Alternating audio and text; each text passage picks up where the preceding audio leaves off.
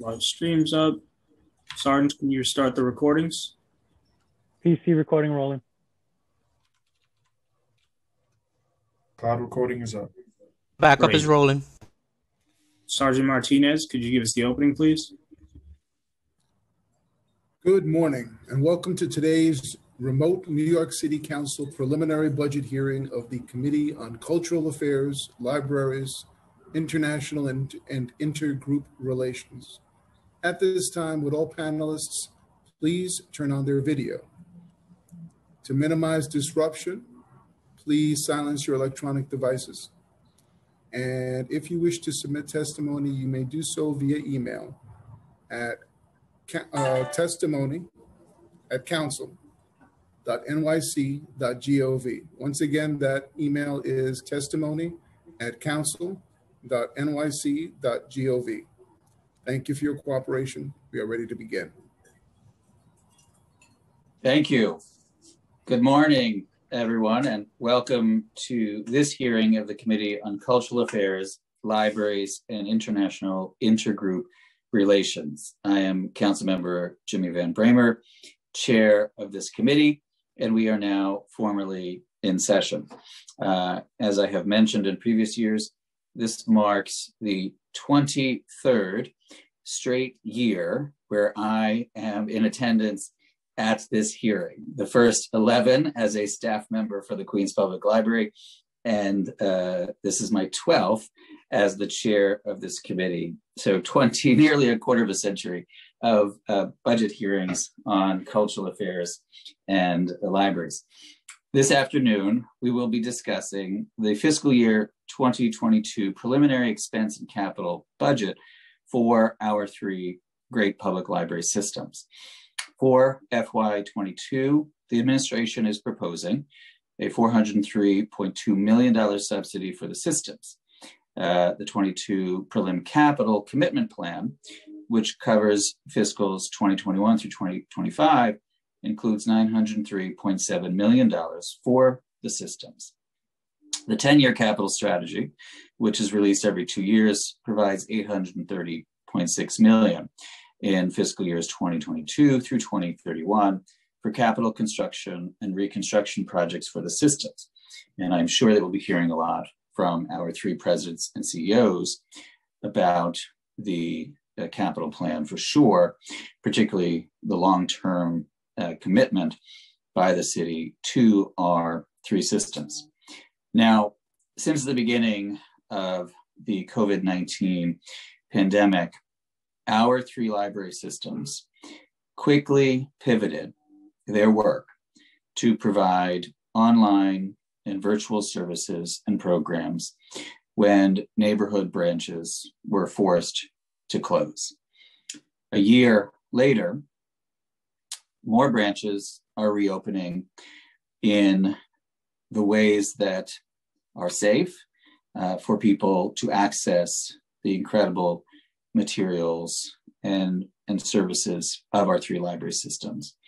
But I want to point out, and I think it's incredibly important to point out, that the three systems, even while these community libraries were closed for traditional public library service, worked closely and incredibly importantly with the administration and with all of the various city agencies, as well as local communities, to provide life-saving services. And I mean that. During this time of incredible difficulty and even fear, our public library systems were not only making 2020 census outreach possible, they were, and still are in many cases, using the library branches as COVID testing sites, working very closely with the health and hospitals, Test and Trace Corps, and even serving as polling locations when we had our elections. I think it's fair to say that the sense of isolation over the last 12 months has been incredibly powerful and daunting for so many of us. And our public libraries have always been a place where people connect to one another, connect to ideas, and feel hope. And even in this most challenging of years, our 3 public library systems have not failed to fulfill their mission to the people of the city of New York. And so, as we always say, because it's always true, it's more important than ever that we stand by our 3 public library systems. And the courageous, and I mean courageous, men and women who work for our public library systems, who have continued to work and to serve, even as they themselves were confronting what everyone else was confronting. So this is a time, even in these challenging times, to look at this budget with a lens toward equity, knowing that our libraries have always been that first line of defense, right? That first place where those with the least stand to gain the most, simply by having access to their public libraries. Now, we are, of course, disappointed to see a reduction to operation subsidies to the systems, with a total reduction of 4.3 million in FY 2021 and a proposed $10.3 million reduction in fiscal 22. Even though that may sound like a small amount of money, relatively speaking, our libraries need the funding to be able to do this work. And I might add that the proposed reduction in 22 is one that cuts to the bone in ways that could seriously impact the library's abilities to do their work and maintain all of their staffing levels as we currently know them.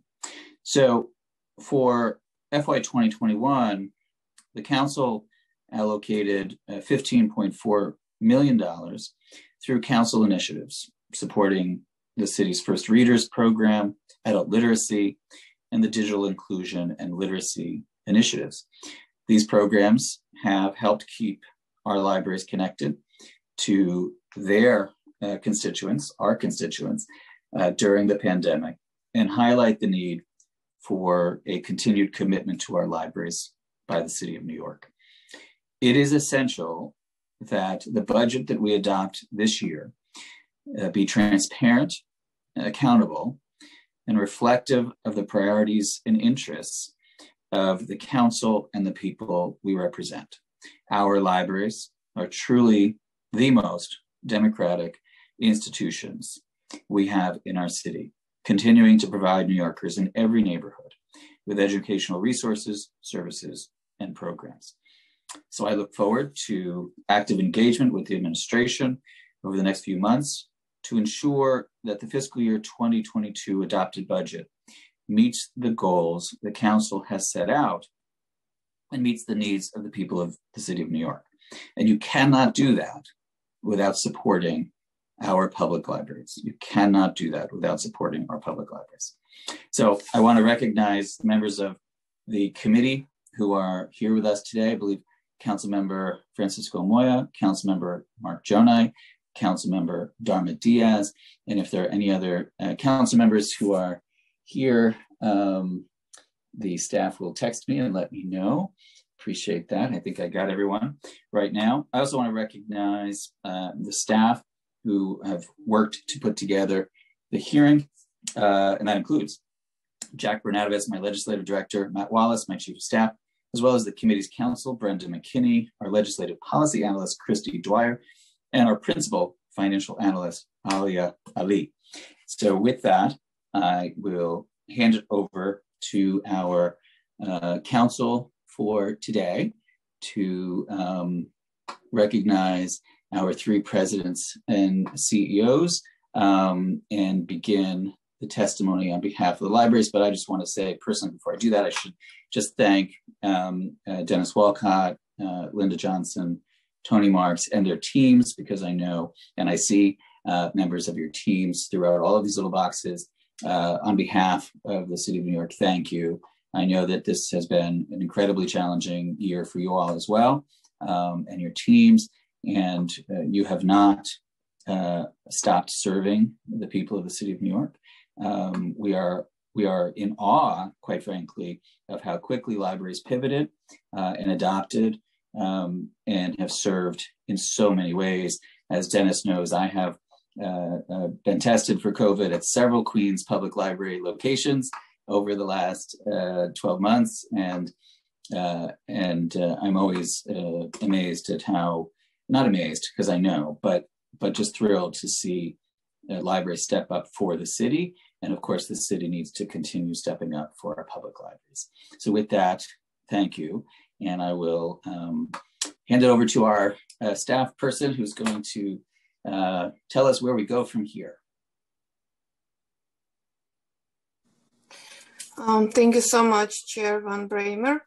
I'm Anastasia Zimina. I'm a legislative policy analyst at the New York City Council. I will be moderating today's hearing and calling panelists to testify.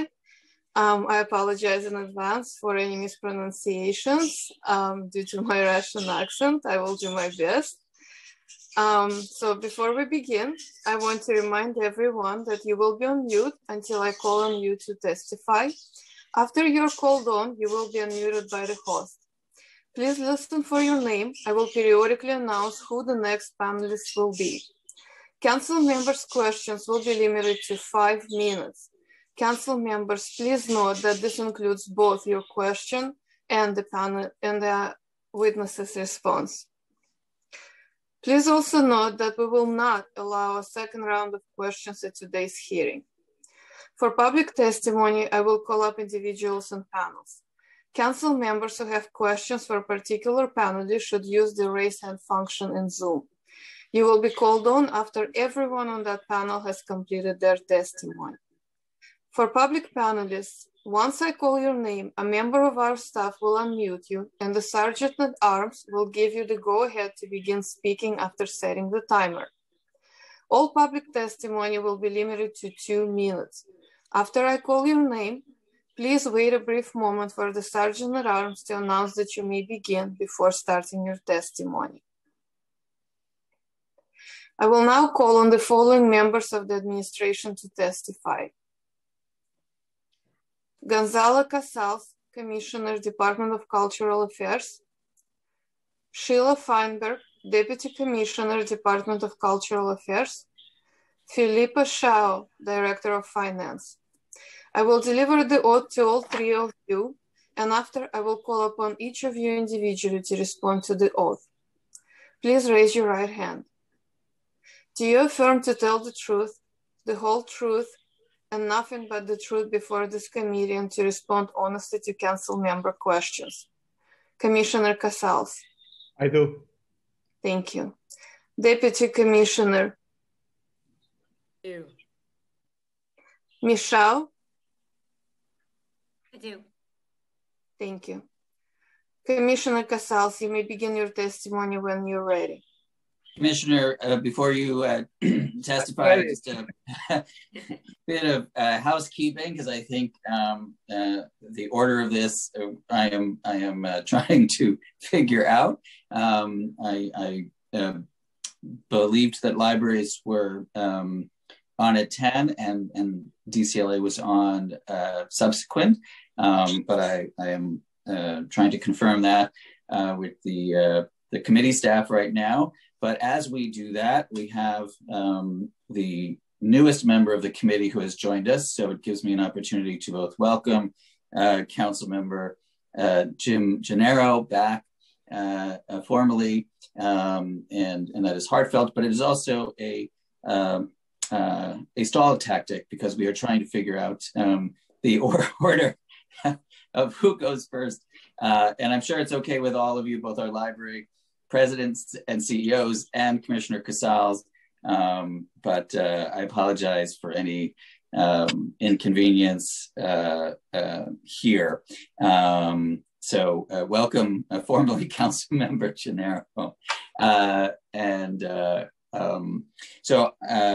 if this is all right with everyone, I am told that the Department of Cultural Affairs has won the coin toss, and we will hear from Gonzalo, and then we will go right to the three presidents and CEOs. Is that all right with our presidents and CEOs? Okay, I think I got the thumbs up from everybody. All right, I apologize again for that. Commissioner Casals, if you could begin your testimony.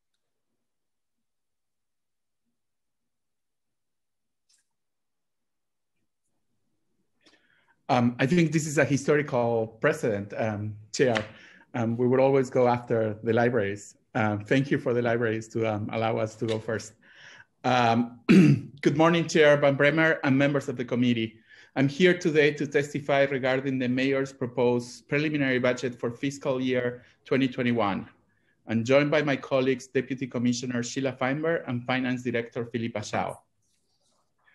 I'll start with a review of the figures from the preliminary budget. The FY22 preliminary budget for the CLA is $143.6 million, which includes $107 million for Cultural Institutions Group, $28.5 million for the Cultural Development Fund, $1.25 million for energy at groups on DCLA property, and $6.9 million for agency operations and other expenses.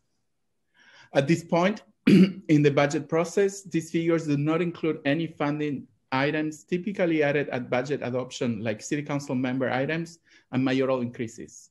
This represents a $4 million decrease from this point in the budget process last year, or a 2.7% decrease.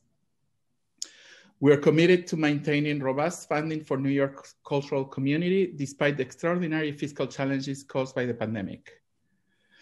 The agency's current FY21 budget now stands at $187.5 million. This includes a $1 million cut implemented as part of the PEG that all agencies were asked to meet. Despite the ongoing fiscal challenges faced by the city, this budget remains high by historical standards and an important source of support for cultural nonprofits across the city. 1 year ago, I was appointed commissioner of DCLA. In the early days of the pandemic, no one could predict the severity of the challenges that lay ahead. In my last days as director of the Les Loman Museum, we participated in a weekly check-in call with peer institutions to determine when to open, thinking that the temporary shutdown would be measured in days. I know we weren't alone in underestimating the impact of the pandemic would have on our cultural institutions and our whole city. Since then, we all have seen and experienced loss, trauma, and upheaval of our daily lives, but not everyone has been impacted by the pandemic in the same way. What we're facing is really a triple crisis: the public health crisis of COVID-19, the crisis caused by the systemic racism and inequities in our society, and the unprecedented economic crisis. And the cultural community, despite going through tremendous suffering, fear, and loss alongside their fellow New Yorkers, has been incredibly resilient in dealing with this scenario, and still to continue to connect with New Yorkers in ways that they need it most. Early on, DCLA worked with cultural groups to transform their public facilities into station sites for ambulances, COVID testing sightings, and food pantries. Now, as look to recovery, we're transforming cultural spaces into vaccination sites and spaces for healing and wellness. We have partnered with the Mayor's Office of Media and Entertainment and New York City and Company to collect and highlight the incredible range of virtual offerings. And we convened the sector to discuss urgent topics and connect them with resources for opening safely and programming in outdoor spaces. We allowed more than 1,000 Cultural Development Fund recipients to change the scope of work in their FY20 and FY21 applications so they could continue to receive city support and provide cultural services to New Yorkers. As a commissioner, I want to commend my team for their enthusiasm, passion, and care for the sector, even as they dealt with the challenges brought by the pandemic. There is so much work to do, and on the one hand, we need to focus on the recovery of the cultural sector itself. Layoffs, loss of revenues, and cancel of programs have devastated the organizations we work with. We conducted a survey early in the pandemic that tried to measure this loss. What it showed was not surprising. Over $500,000 in lost revenue, and 78% of our artists working in arts education have been laid off, among other findings. Thanks for the council continued partnership, we were able to target investments to these hardest hit areas in FY21. Just yesterday, we closed a response to a follow-up survey, results of which will be released later this spring. We hope it will contribute to a powerful tool for advocacy and help direct resources where they are needed most. We also need to focus on culture's contribution to the city's recovery as a whole. Culture is essential to every community in New York City, where it provides local jobs and makes healthier, safer neighborhoods. It's also a cornerstone of New York City's status as a world cultural capital, attracting artists and visitors from all over the world. What's good for culture is good for New York City. We're just starting down the road to recovery. We look forward to working with you in the weeks and months ahead toward a budget that supports the needs of our cultural community at this critical time, and to fighting for a fair and equitable recovery for all New Yorkers. Thank you for the opportunity to testify today, and I'm happy to answer any questions you may have. Thank you, Commissioner Casals, and I apologize to all involved for the a little switcheroo, but I didn't get an opportunity to adequately introduce you, Commissioner Casals. I was just noticing, because this week is such an important week in so many ways, because and triggering in many ways, because everything started to happen this week, and I went back and looked at my schedule for this week last year and noticed that your appointment as commissioner was a year ago. I want to say March 11th or something like that, right? March 11th, you became the commissioner for the Department of Cultural Affairs, and your entire tenure has been during a pandemic, and obviously you were personally impacted in a very serious way. So I just want to say to you also, Commissioner Casals, a Queens resident, we are grateful for your leadership and stewardship, really, of our community, and grateful to have you in that position. I'll talk more a little bit about the Department of Cultural Affairs, and I kind of like the synergy of going back and forth between our public libraries and our cultural community, because you're also part of the same whole, right? You all are interconnected and doing equally important work. But because I gave such a tremendous introduction to the three presidents and CEOs of our public library systems, I want to return to them and ask them to deliver their opening statements.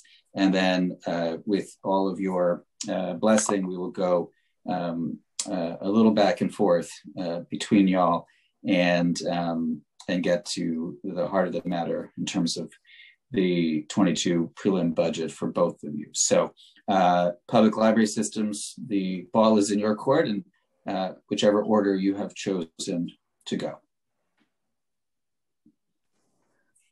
Chair, if I may, I have an order here, if that would be okay.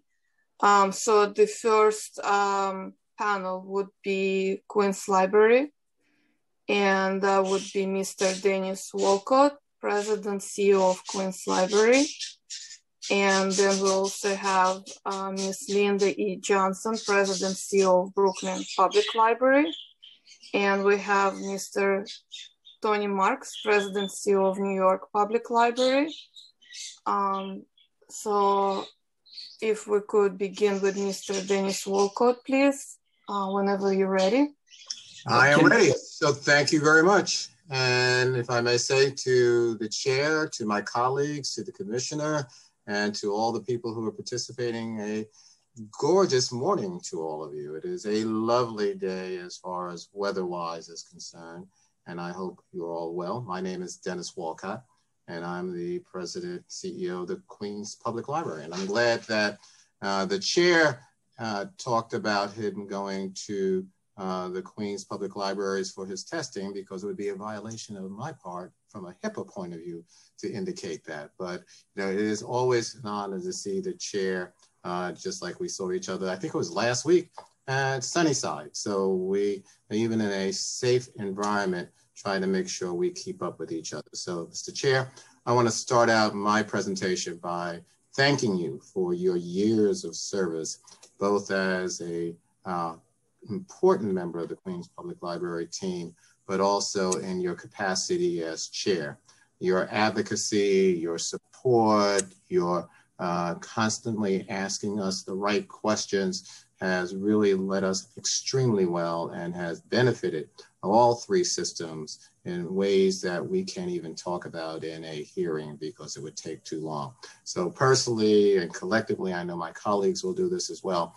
We want to first start by saying a big thank you to you for all that you have done and continue to do as well. And that's not part of my written testimony, that's from Thank you, Dennis. Thank you. Truly from the heart.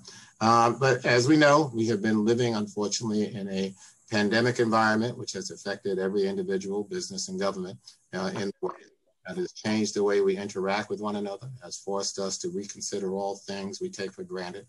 And Queens was at the epicenter in the beginning, as far as the virus and the outbreak in the United States nearly 1 year ago. Many of our communities were devastated, and we all have grappled with heartbreaking losses of family members, friends, colleagues, and or neighbors, and our condolences to all who are part of this and viewing this who have suffered losses as well. Throughout this pandemic, the Queens Public Library has been there for our communities. As the council member indicated in his introduction, we, the three systems, have evolved and rapidly turned as far as serving the public once the shutdown was given. When we were faced with the physical closure of our branches, we never stopped serving. We developed a full range of programs and services within the first 2 weeks of our closure. Here at Queens Public Library, we established a full calendar of virtual activities featuring some very popular programs such as our beloved children's story times, our Zumba classes, our weekly hip hop DJ sessions, which proved to be extremely popular, where it became more than once a week. We increased it to 2 times a week with Ralph McDaniels on Instagram Live. We organized virtual author talks, book clubs, workshops on health and wellness, technology, arts and crafts, civic engagement, literacy, and other diverse cultural programs. We developed online programs in more than a dozen languages rather quickly. Last month alone, the Queens Public Library hosted a 24-hour Black Health Summit and Healing virtual summit to focus on issues including mental health, health equity, parenting, civil rights, and racism, and disproportionate effects of the virus. And over 7,000 people viewed this event sessions, and the numbers continue to increase since we still have it posted as well. And the recordings are always available on our website. We have hosted over 10,000 virtual programs with 182,000 live attendees, with tens of thousands more viewing the recorded material when their schedules allowed. We added over 50,000 items, this is just Queens alone, to our digital collection in order to meet the demand of our customers in a virtual world. And our ebooks, e-magazines, and other multimedia circulated nearly 2.1 million times, an amazing number. We remain committed to equitable access to library materials and services through programs such as our always, as you know, Chair, mailable, our correctional outreach services, our partnership initiatives with homeless shelters, our homebound customers, the convenience of having libraries materials delivered to their doors. We saw an increase of 100 program registrants in 2020 of that particular program. In 2020, we mailed over 17,000 items to over 900 homebound customers via the mailable program. Our correctional librarian sent over 600 books to Rikers Island. Between April and May of 2020, QPL distributed over 2,000 items such as board games, writing journals, pens, and other stationary items to over 700 families in 6 domestic violence shelters in the borough of Queens. We have mailed 13 boxes of books to veteran shelters serving 255 people. Between October and December 2020, we hosted 7 stop mobile library tour throughout Queens, informing the public about to-go service and virtual programming, registering people for library cards, and making Wi-Fi available to 250 people in their communities. To address the digital divide exacerbated by the pandemic, we loaned 475 mobile hotspots to students in 2020 through our ongoing collaboration with the Department of Education, and we're working to secure additional items for the public and needs remain immense. I won't read the entire testimony because I know you have a jam-packed schedule, but I just want to say that we have increased, all three of us, our services in so many ways. As you indicated, council members, you were tested. Currently, the Queens Public Library has 3 testing sites up: Kew Gardens Hills, Lefferts, and Windsor Park. To date, we've had 60,000 people who have come through our doors to be tested, and that number continues to grow. We serve as a learning lab, and as you indicated, we've done census work. We're just there to serve the public. We've retasked our budget to make sure we have more e-material in place, and we have safety always in mind, both for our great staff who've been doing this. I'm just happen to be the face in front of you, and the staff has been out in the trenches doing this on a regular basis. And one of the things that all of us have experienced is the adaptability. I always say I'm not going to say that word. The ability to adapt to the changing environment. And that to me has been the most, I think, significant thing on the part of our staff. At this moment, 36 of our libraries are open to the public for to-go services. Since reopening for to-go service in July, we have seen over 800,000 visits. Think about that. During a pandemic, with not even all of our libraries open, we have seen 800,000 visits at our locations and more than 350,000 checkout of books and other physical material, with many more on hold. And since December 2020, our to-go locations have allowed people to pick up remote printing, which is also turning out to be a very popular service. So we have been doing a lot, council member. Now the impact of the budget, let me take a second to address that from a Queens perspective. As you indicated, the mayor's fiscal year 2022 preliminary budget includes a $1.2 million one-time reduction in the operating subsidy during this current fiscal year, and a devastating $2.9 million reduction to our fiscal year 2022 operating budget. While no one welcomes any reduction to their operating budget, we understand we times we live in, but as the picture I just painted you, we continue to provide the necessary service and serve as that connective tissue to those who unfortunately may not have someone in their lives. We've been working diligently to minimize the impacts of these cuts. However, the $2.9 million cut for fiscal year 2022 means that our collection budget will be reduced from current levels, and we will not have all the necessary staff to operate at an optimal pre-pandemic level. As of now, we do not project having to lay off any staff. However, it's very important that the council reauthorize the library's initiative to prevent the loss of additional $3.3 million with the QPL for the next fiscal year. This loss, coupled with the administration cuts, would equal roughly $6.2 million cut to our fiscal 2022 budget. That would be devastating. We've had to make significant investments to protect our staff with PPE and other material, and we have to continue to plan for that as we open up more and more locations. In addition, you talked about in your introduction, council member and chair, the ability to deal with capital. This fiscal year, while we did not receive any capital funding from the administration, we are very fortunate and grateful to have received a total of $18.6 million from the council, including $4 million unrestricted funding that allows us to address shortfalls in projects. While the administration has been supportive of libraries, we have not received, as you well know, substantial new funding in the city's fiscal 10-year plan for fiscal year since fiscal year 2016. So every day, council member, we are facing challenges and our libraries continue to adapt. So a true recovery for all starts with strong libraries, as you indicated, and especially in partnership, since I see the Commissioner of Cultural Affairs there, with our cultural institutions. We're the backbone, the lifeblood, the energy of our great city, and every community in this great city needs us more and more. Thanks to your leadership, we continue to serve, but the challenges will be great as we move into the future. Thank you for the opportunity to testify.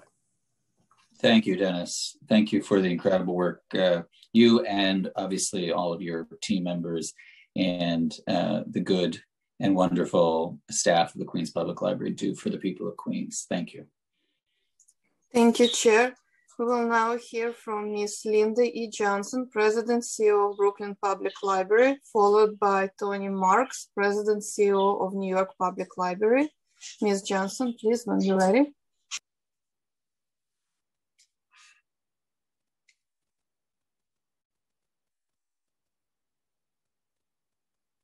You can't speak, Linda? Uh-oh, can we unmute Linda Johnson?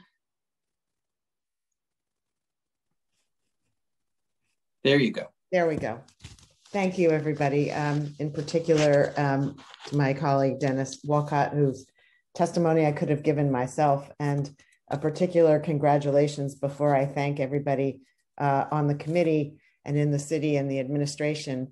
Chairman Van Bramer, congratulations on having crossed the break-even line more years at these hearings as an elected official than as a library advocate.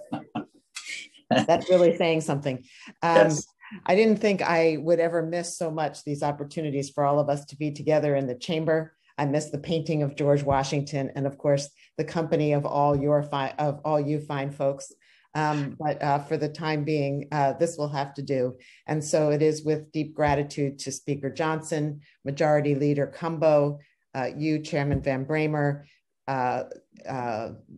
Finance Chairman Drum, and Lori Cumbo from Brooklyn, Majority Leader, and welcome to Council Member Diaz as well, one of ours. And thank you to the Brooklyn delegation and the entire City Council for supporting New York City's libraries. We deeply appreciate your efforts to ensure that Brooklyn Public Library can continue to serve the 2.6 million residents of our borough. Our patrons, who range from infants to older adults, have relied on us through the many months of the pandemic, and they will continue to rely on us as they rebuild their lives in its wake, whether they are seeking trusted vaccine information, improving their resumes, or learning to read. In turn, we rely upon the city's support, and we urge you to maintain the council's $3.3 million investment in Brooklyn Public Library from last year, and to reject the proposed $2.85 million cut in the fiscal year 2022 preliminary budget. All told, more than $6 million of our operating funds are at stake. We understand the daunting financial challenges that the city faces, and we have absorbed a peg of $1.2 million in the current fiscal year. But a $6 million loss, combined with slashed state funding, reduced private revenue, and increased pandemic-related expenses, would force us to leave staff positions unfilled and reduce service levels, which would impede our ability to meet the needs of our patrons at a critical juncture. I admit, year after year, I claim it's never been more important to support the work of libraries, which has always been true. But, and I think you'll all agree, never more so than now. I feel a little like the girl who cried wolf, but we truly are at a juncture here. And I know that you all recognize the perilous nature of this moment. Public libraries are well positioned to help New Yorkers build their lives and reconnect to their communities. If there is one thing we've proven this year, it's that we are capable of rapidly adapting to meet the needs of our patrons. Nearly a year ago, when our city went into lockdown, Brooklyn Public Library pivoted on every front. We made it easier for Brooklynites to get digital library cards and expanded our digital collection to keep pace with soaring e-checkouts. Our staff began producing virtual programs nearly overnight. To date, we have offered more than 7,000 high-quality, free virtual programs for nearly 1 million attendees, from personalized job assistance to homework help to grief support groups. Just last week, NPR featured our children's librarian, Tenzing Zalsag, whose Tibetan English story times have attracted more than 20,000 viewers at a time, far more, obviously, than we could have ever fit into Tenzing's Williamsburg branch. Despite all the challenges of 2020, our program attendance surpassed our pre-pandemic record. For those unfamiliar with virtual platforms, our librarians provided one-on-one phone training. One older adult wrote, quote, "After 6 months of being alone, your wonderful classes came to me. I again began to feel that I am still a person able to create, learn, and interact socially with a new group of understanding people."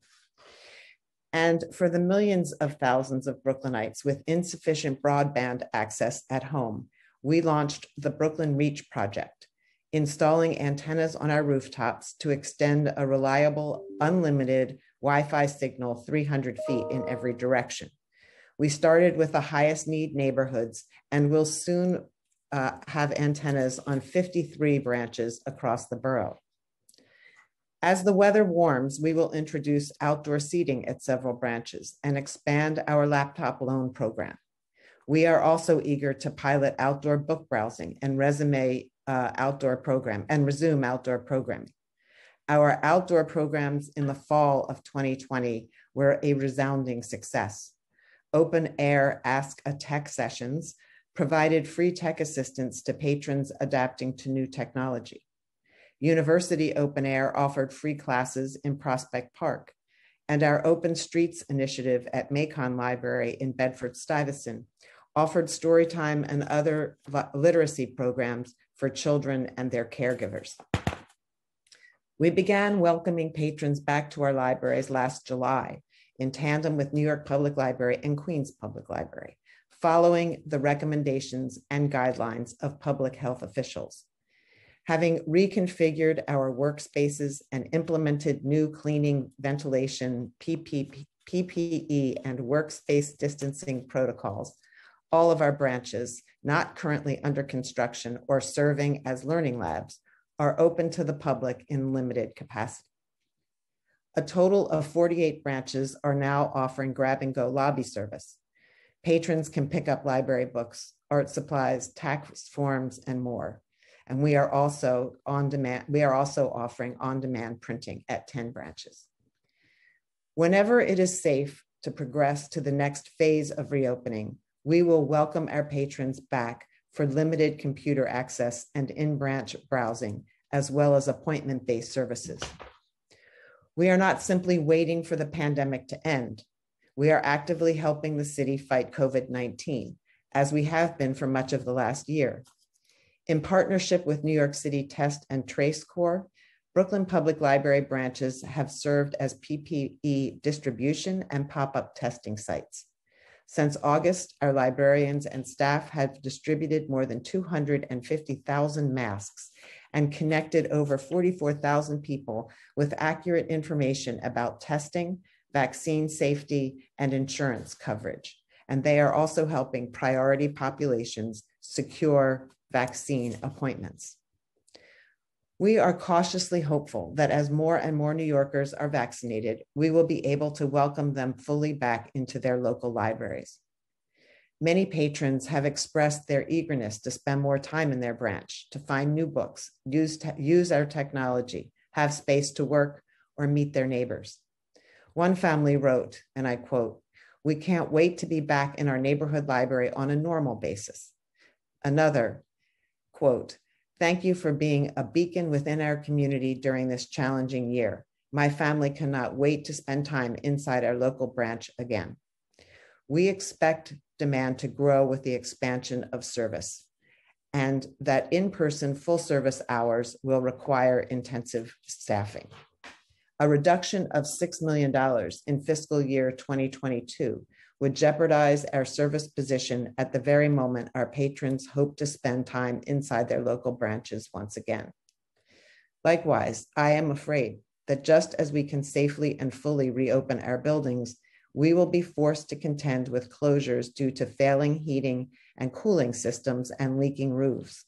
Last year, as every year, I came before you with the same dismal report. Over 1 million square feet of city-owned facilities without adequate funding to maintain them. Though we received no capital funds from the administration in fiscal year 2021, we were able to keep going because of the funding allocated by the council. This year, we again submitted a 10-year capital plan proposal. Given the pandemic, we scaled our submission back to $198 million over 10 years for the most urgent infrastructure upgrades, 3 sorely needed branch overhauls, and funding to cover $40 million in shortfalls in fiscal year 2022 alone. To our great disappointment, our proposal was not accepted. It is indefensible to refuse the long-term funding necessary to maintain the public libraries our patrons rely on. Our system faces millions of dollars in shortfalls on existing projects.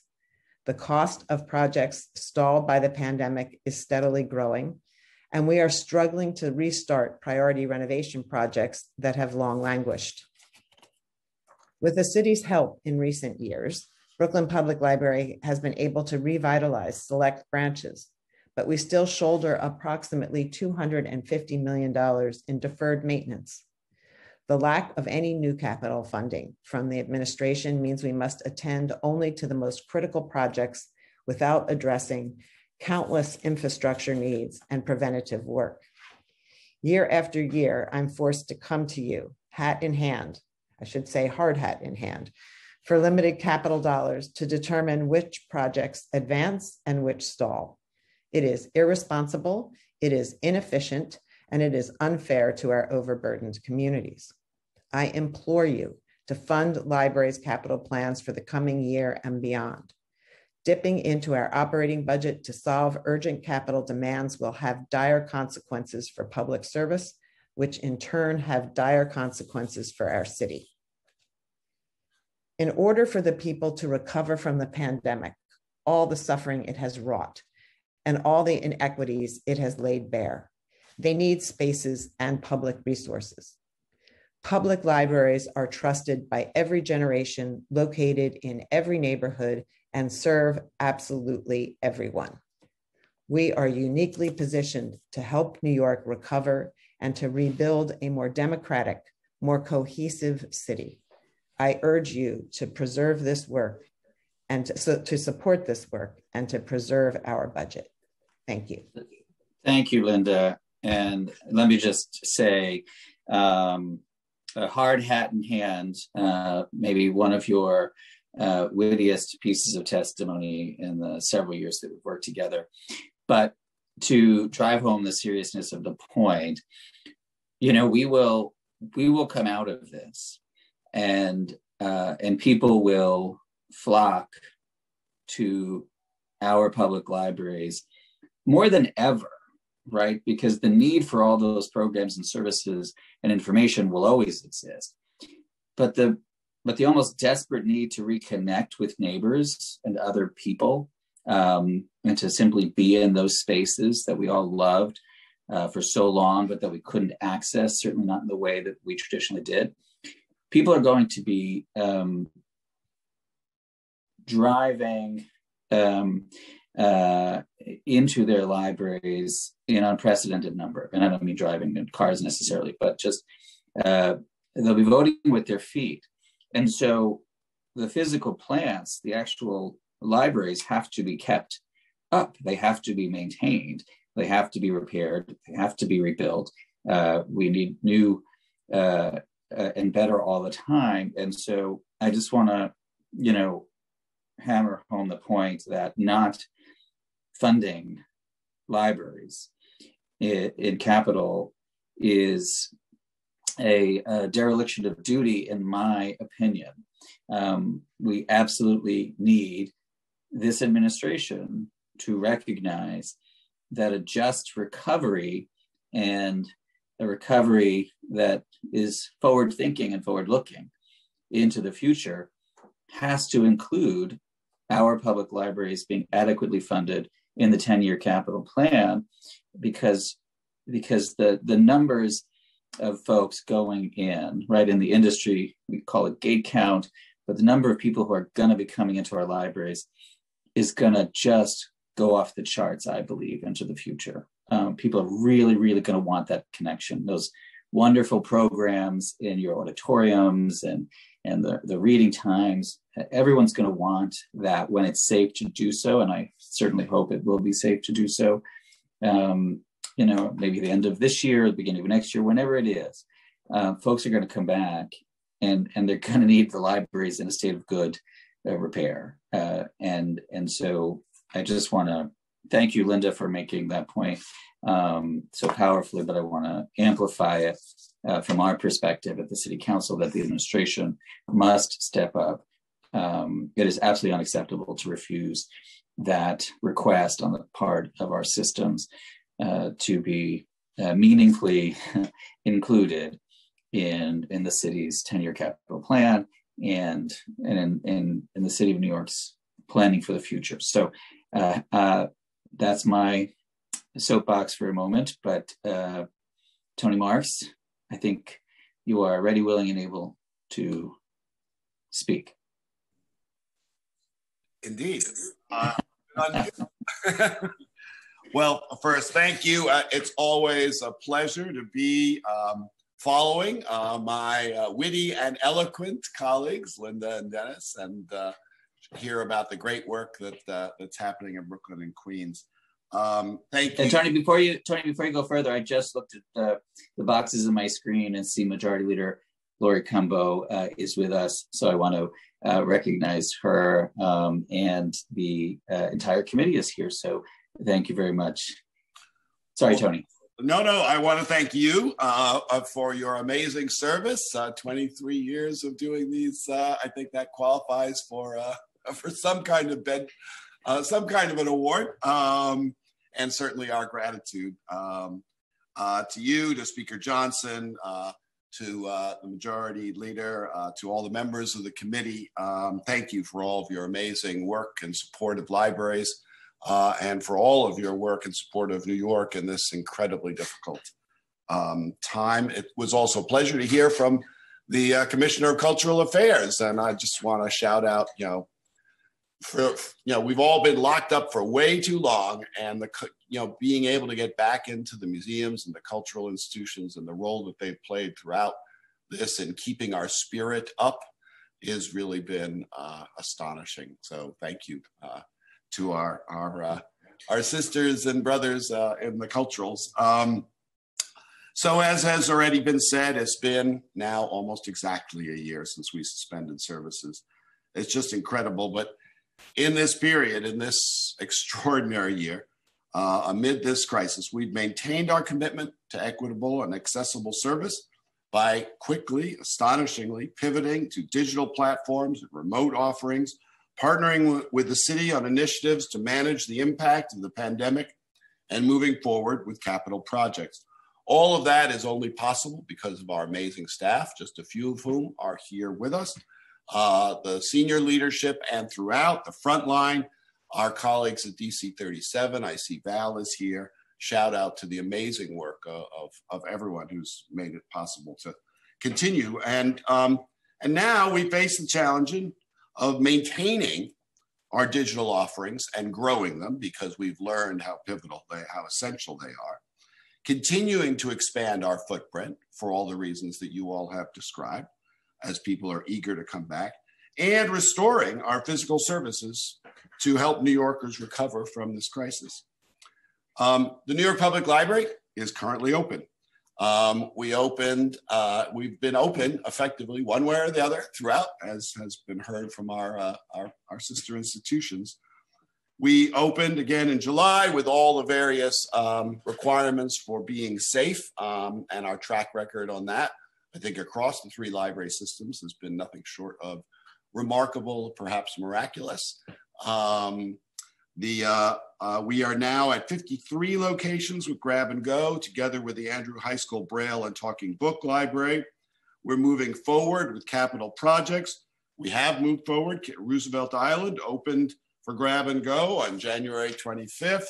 The Inwood temporary space on the same day.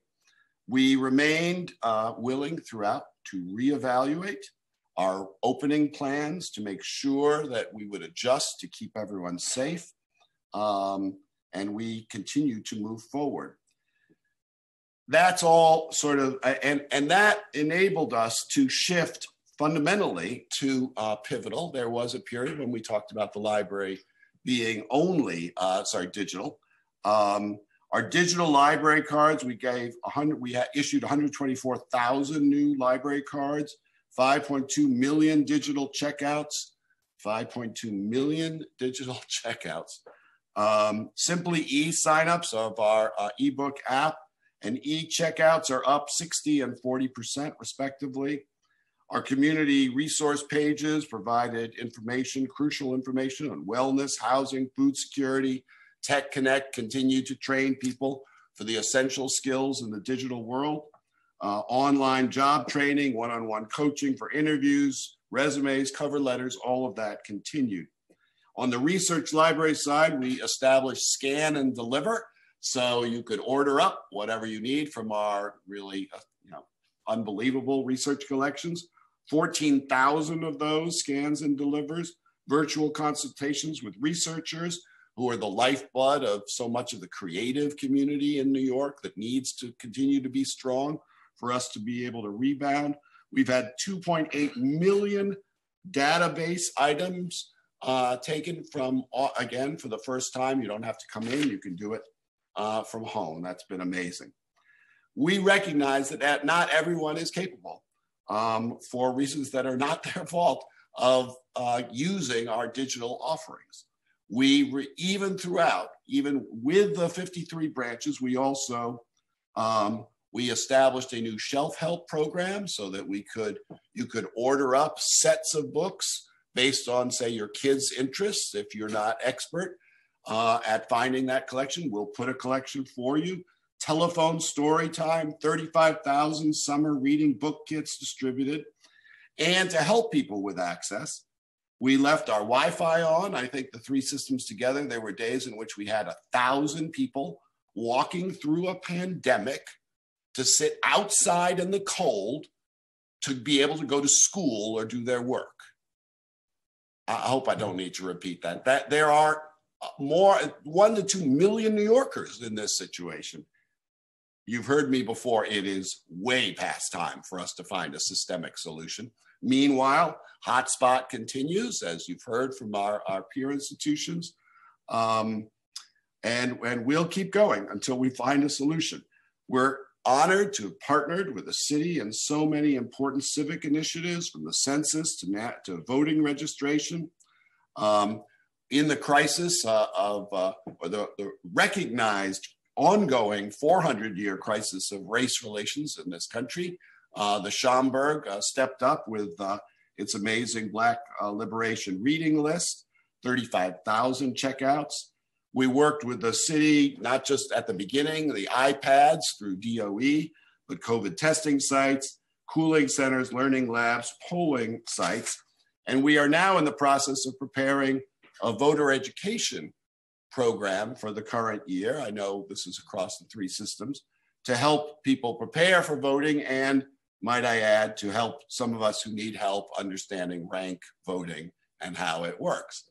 I know I'm alone on the call and understanding, in my queries on that.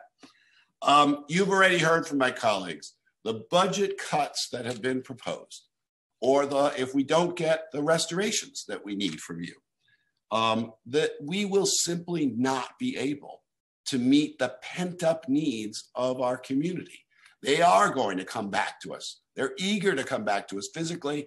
We can't let go of what we're doing virtually. We have to have the physical structures ready. The things that we will have to start cutting will significantly hurt our ability to meet the public's need at this crucial moment. And it isn't just operating, as you've heard, it's also capital. Our projects are now all restarting, and that includes 5 Carnegies, complete redo, Melrose, Fort Washington, 125th Street, St. Hunts Point, and Port Richmond. The Inwood construction is about to be underway. New Amsterdam's just been completed, and Roosevelt Island, as you heard. All of these are aimed at maintaining and renovating our rapidly aging buildings. I know the feeling. Only possible through sustained funding. We have submitted requests for $427 million And we would like to do complete renovations at Hudson Park, Edenwald, West New Brighton, Francis Martin, Spuyten Duyvil, County Cullen, as well as a variety of state of good repair efforts, HVAC, ADA, et cetera. In conclusion, Mr. Chairman, members of the committee, we know that this pandemic, perhaps uniquely, certainly in my lifetime, has not impacted everyone the same. It has been terrifying and terrible for health and social, economic reasons, all the reasons that the cultural commissioner went through. But it has been concentrated in an unprecedented way on the bottom 20, 25% of the economy in this and the city, and in particular, our citizens of color. It has been like nothing else, right? It's not like 2007 to 9, right? It's not where everybody more or less took some hits. Obviously, people who were more vulnerable felt those much more powerfully then. Now, the hit is completely, concentrated on the people who are least able to withstand that additional hit, who we have not served as a society adequately up till now for all of our efforts. And now we've seen it shown to us in ways that are just heartbreaking amongst our citizens. So we know that the recovery is going to be so hard, especially hard for these folks who've borne the brunt, really, borne the brunt and been the essential workers, been the essential New Yorkers throughout. We know that we have to continue our virtual offerings, research, consultations, digitized material, ebooks, programs, but we know that the physical offerings, the physical coming together, the physical learning together, being together, respecting each other, has to return, will return. And for those folks who have been most hit, that will be crucial because those are also the folks who are suffering from the digital divide and all of the other hits that they've seen. So we're going to focus. We're all going to focus. We're going to use outdoor space. We know that this summer, it's not just summer slide, it's a year slide that we have to deal with. I mean, that your head wants to explode when you think about, how much we have to help folks catch up. So we're going to be focused on that. I know everyone in the city is going to be focused on that. We will, we have been able to absorb the current year's PEG and loss of revenues. We understand reality and we're not being piggy here. We are being clear. We need the restoration. We need to not be cut if we're going to be able to meet the pent up crucial demands, because we are the pivotal institutions to do that in the city, as Linda and Dennis so eloquently described. Finally, Mr. Chairman, if I can say, we have prioritized our staff and the public's health above all else, and we've been able to do that while meeting the public's need in really amazing and innovative and expanded ways. But there is no way to eliminate the risk of infection to the hundreds that work at our branches, our frontline workers, and all their colleagues, all of us who are committed to the library's mission. We believe that library workers should be prioritized as soon as possible for vaccine eligibility so that we can continue our crucial work and not put our colleagues or ourselves or our loved ones at risk. As the budget process moves ahead, we look forward to working with this council and the administration, as always, to ensure that we adapt, that we continue to innovate, that we hold our investments and our innovations that we've learned from, our expanded opportunities, and restore our physical offerings. All of that is essential for us to serve all New Yorkers and to help this city's strong and equitable recovery. Thank you, Mr. Chairman.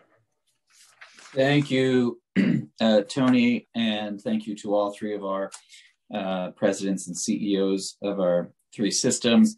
And before I go back to Commissioner Casals for a moment, I just want to say And I do like the fact that all four of you are sort of here now testifying together, because there are so many ways in which you all are connected, the library systems and our cultural community and organizations. But, Tony, you mentioned equity and access, and the world is rightly focused on equity and justice, and how the pandemic has disproportionately affected Black and Brown communities. And so many institutions are now talking about these issues and seeking to make their organizations more equitable, just, representative, and trying to meet the moments that we find ourselves in. And libraries certainly have their work to do, but I do genuinely believe that because libraries are in every community and always have been, and because libraries are free and open to all and always have been, because libraries in a long time ago did this work, sought to make sure that immigrants coming to this city knew that their public libraries were a place of refuge, right? That libraries were always a safe haven, no questions asked. Come to the library. There are programs and services here. This is a safe space. So when you talk about that, Tony, I think about this moment and where so many people are jobless. So many people are on lines at food pantries in virtually every neighborhood in the city of New York. Certainly, I see a block and a half long line on my block, and because we have a very big food pantry here in Sunnyside Gardens, and the libraries are needed more than ever, and very shortly, I hope, folks will be able to come back in, and you're going to need to be there for them, right? Libraries are going to need to be able to open, to have all those programs and services, to have the staffing necessary, to have the buildings in a state of good repair, and to be able to do the work that is about helping those most in need, right? Those who have been left out and left behind. Our public libraries are always there for everyone. And so incredibly important that we maintain your funding and your budgets in this most challenging of times. But I want to return to Commissioner Casals briefly to talk a little bit about your funding situation as well. Everyone knows how much I love the cultural community and how hard we have fought for funding to the Department of Cultural Affairs and in particular City Council cultural initiatives.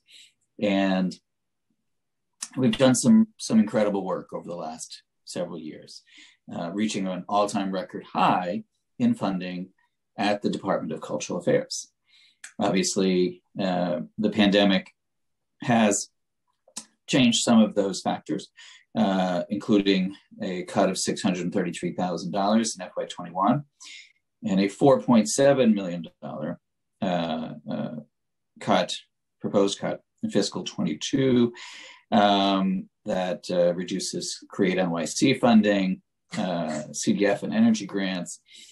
Obviously, I am equally disappointed to see cuts to our cultural community at a time when funding is needed most. And while culture never closed, and our cultural community have done amazing work in keeping the arts alive, it is a sector, as you know, Commissioner Casals, particularly in the performing arts, where they were the first to close and seemingly going to be the last to open in a way that is sustainable. So it is incredibly important that we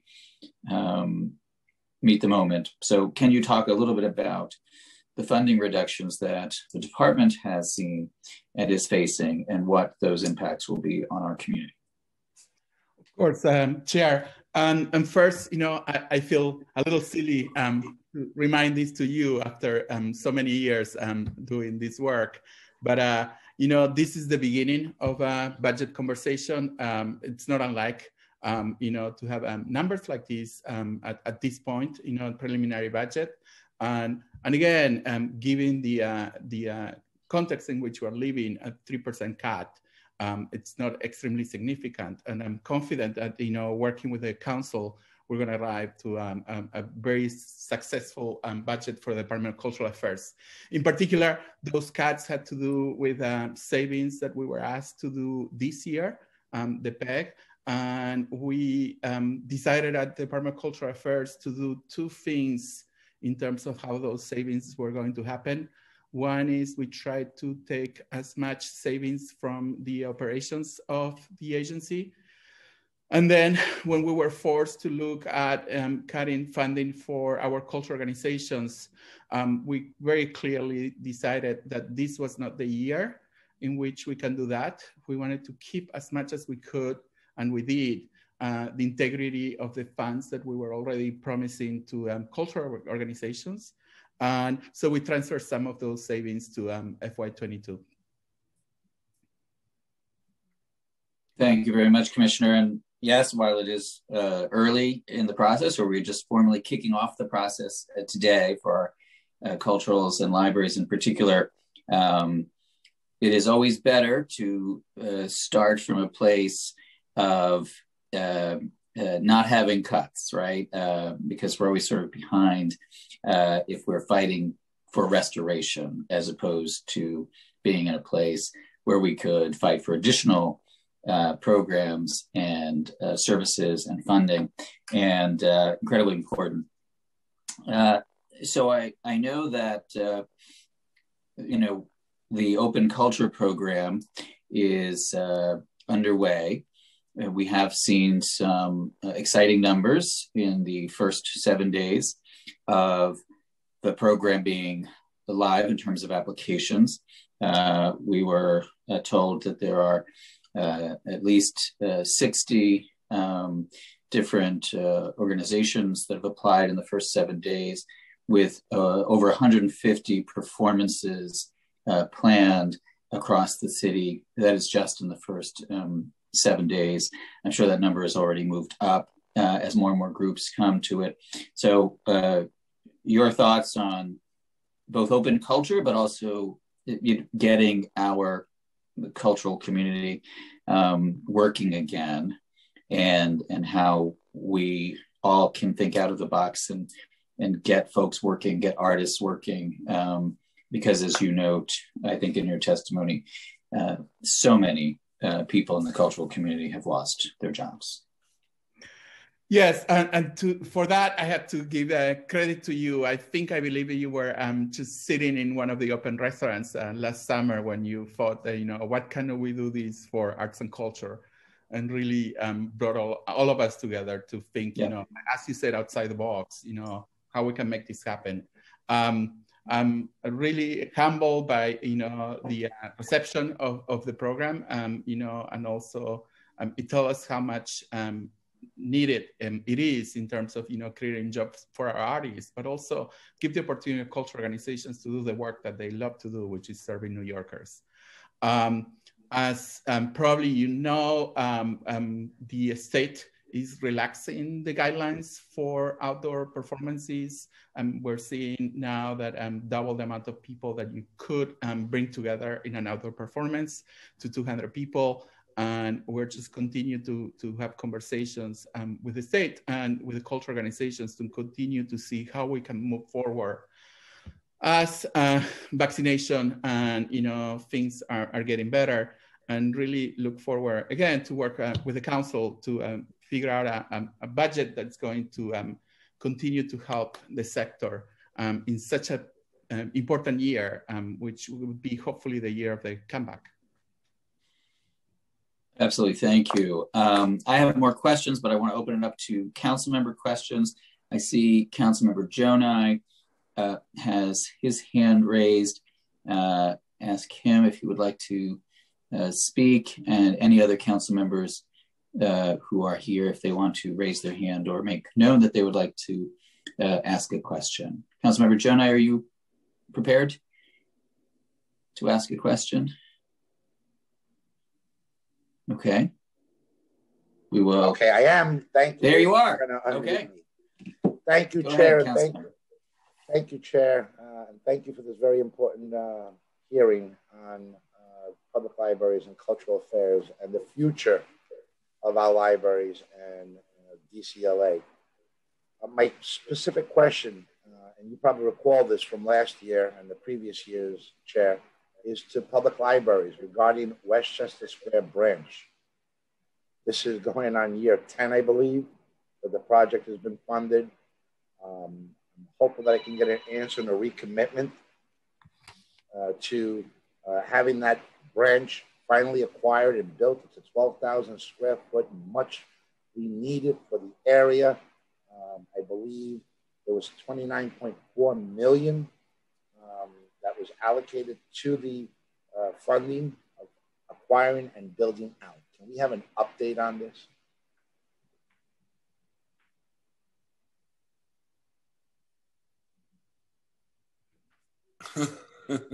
There you go, Tony. Thank you, Councilman. So of course we share your concern about this project and its need has been going on way too long. Before I arrived at the library, before all of us have put in additional efforts. Because it's taken so long, the price continues to go up. Folks have been incredibly generous in supporting that. I think we are currently on. The library's done everything that we need to do on our side. I think the holdup now, as I recall, is the city purchasing formally the adjacent property where we'll be building.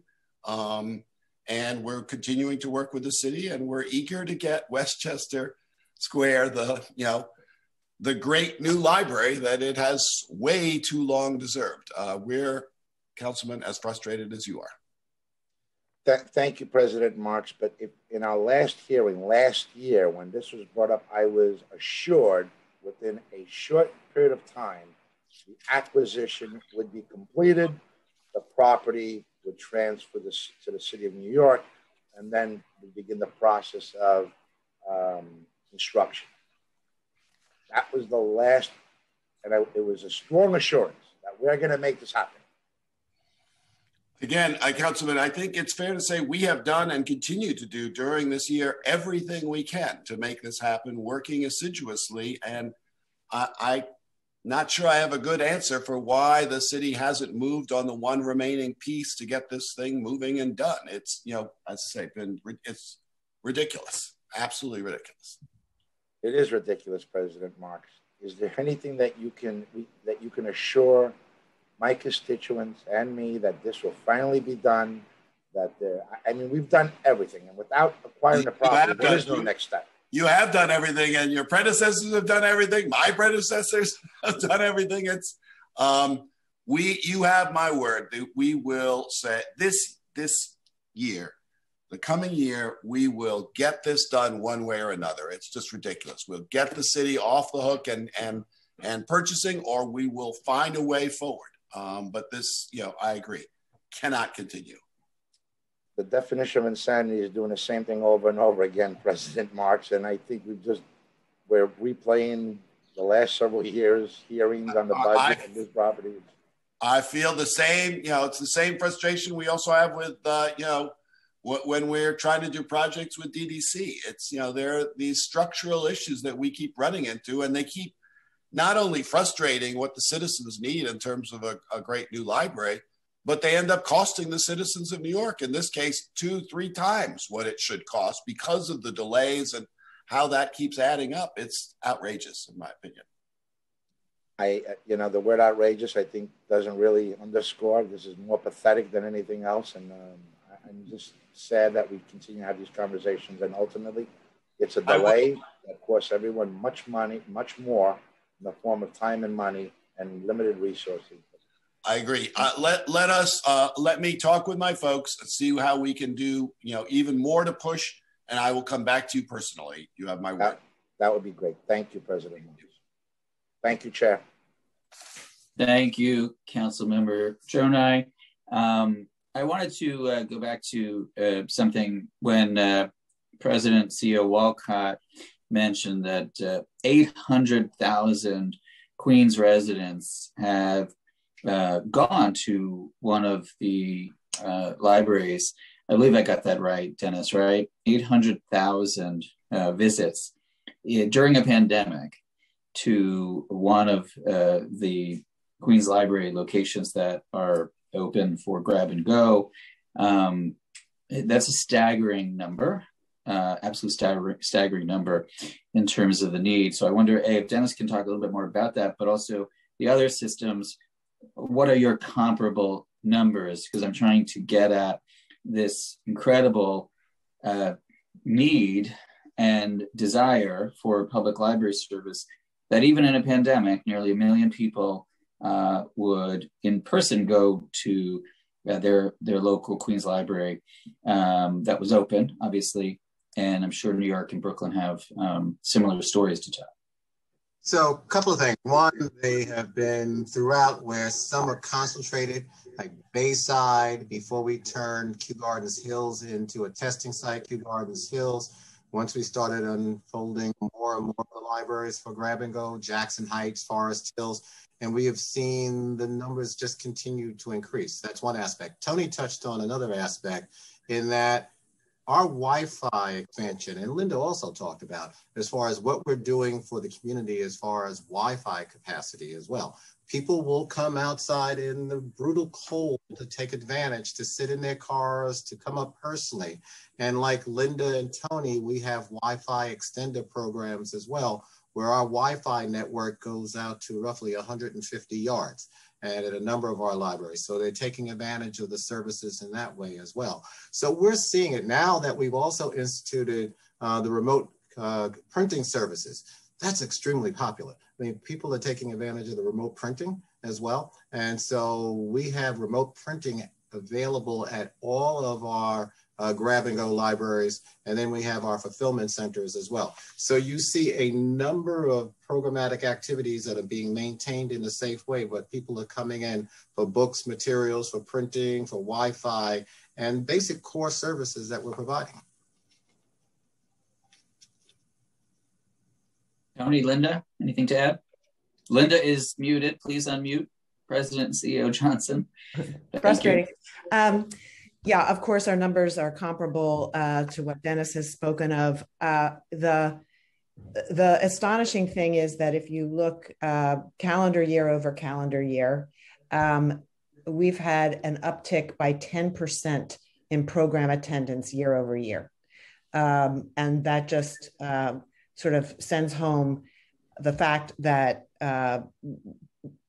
because so much of what we're doing is virtual, people are taking advantage in numbers that we would never be able to achieve otherwise. Having said that, the real issue, of course, is those that on the wrong side of the digital divide. And that's, of course, the most heartbreaking thing, and something that we are trying to highlight and sharpen people's focus because I think it's never been more deeply understood than when you're trying to get your child educated and you don't have sufficient broadband at home to do that. But for those people who are relying on our physical spaces, we're doing, as I explained in my testimony, everything we can. We've had since July close to 400,000 visits. We have tons of material in circulation, and also making huge efforts to bring it all back. The material that was out when we closed, as well as the material that's being reserved while we're in grab and go phase. But checkouts have been well over 2 million during the pandemic. I think my colleagues have said it all. I mean, I think, what we see, we've all talked about this, the sort of concentration of impact, of adverse impact of this whole experience has doubled down on precisely the people, for instance, who don't have digital, who are on the wrong side of the digital divide. And as Linda just said, you can't even go to school or go do your job or look for a job or look for a school or, anything.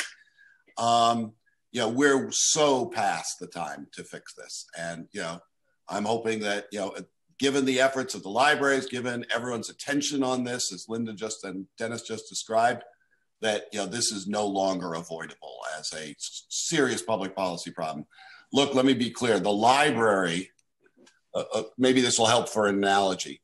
The library was not in the electricity business a century ago, but we sure had an interest in people getting electricity into their homes, including poor people, so that they could read, right?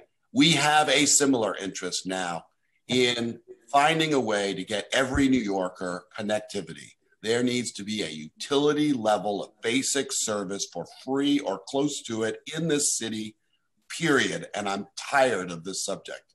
And after this last year, I'm fit to be tied beyond tired. I mean, I don't think it's overstating. This is the civil rights issue of this era.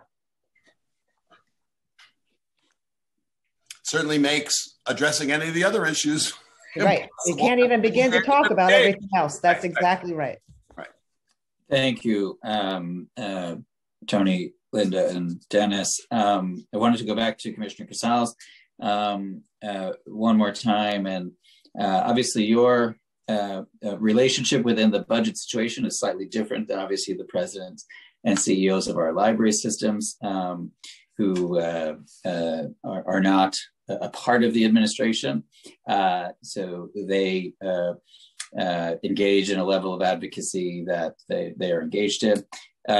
Your role, of course, is even trickier in some ways, but it is very important, as you know, Commissioner, for the cultural community to know that you're in there, fighting for every dollar for this community as the commissioner, who, yes, is appointed by the mayor and is a part of this administration, but who is also a leading advocate, right, for the people that you and I both represent. Obviously, I am able to maybe say things a little bit differently and more pointedly, but talk to me a little bit about, without speaking out of turn, but your advocacy within the administration and how that's going, and speak to the degree and the level of your fight on behalf of culturals. Before I answer that question, and I really need to say this, as you were spending 23 years, in hearings, I spent almost as many years, in public programming, and I never saw somebody that could moderate such different audiences in a conversation as you're doing now. Congratulations to that. That's a skill that nobody learns in school. I must say that, I come, and me, I come to this position with an advocate, sort of spirit. I must tell you, and it's very clear, hopefully to everyone, that this is not an administration in which you need to fight for arts and culture. This is an administration that believes in arts and culture. As you mentioned before, I'm working with a council. We had reached in the last 8 years historic funding for arts and culture and for the agency, even in a year like last year, in which nobody knew what was going to happen. There was a commitment to arts and culture with a very slight cut to the budget. All things considered, I see that budget as a very successful budget.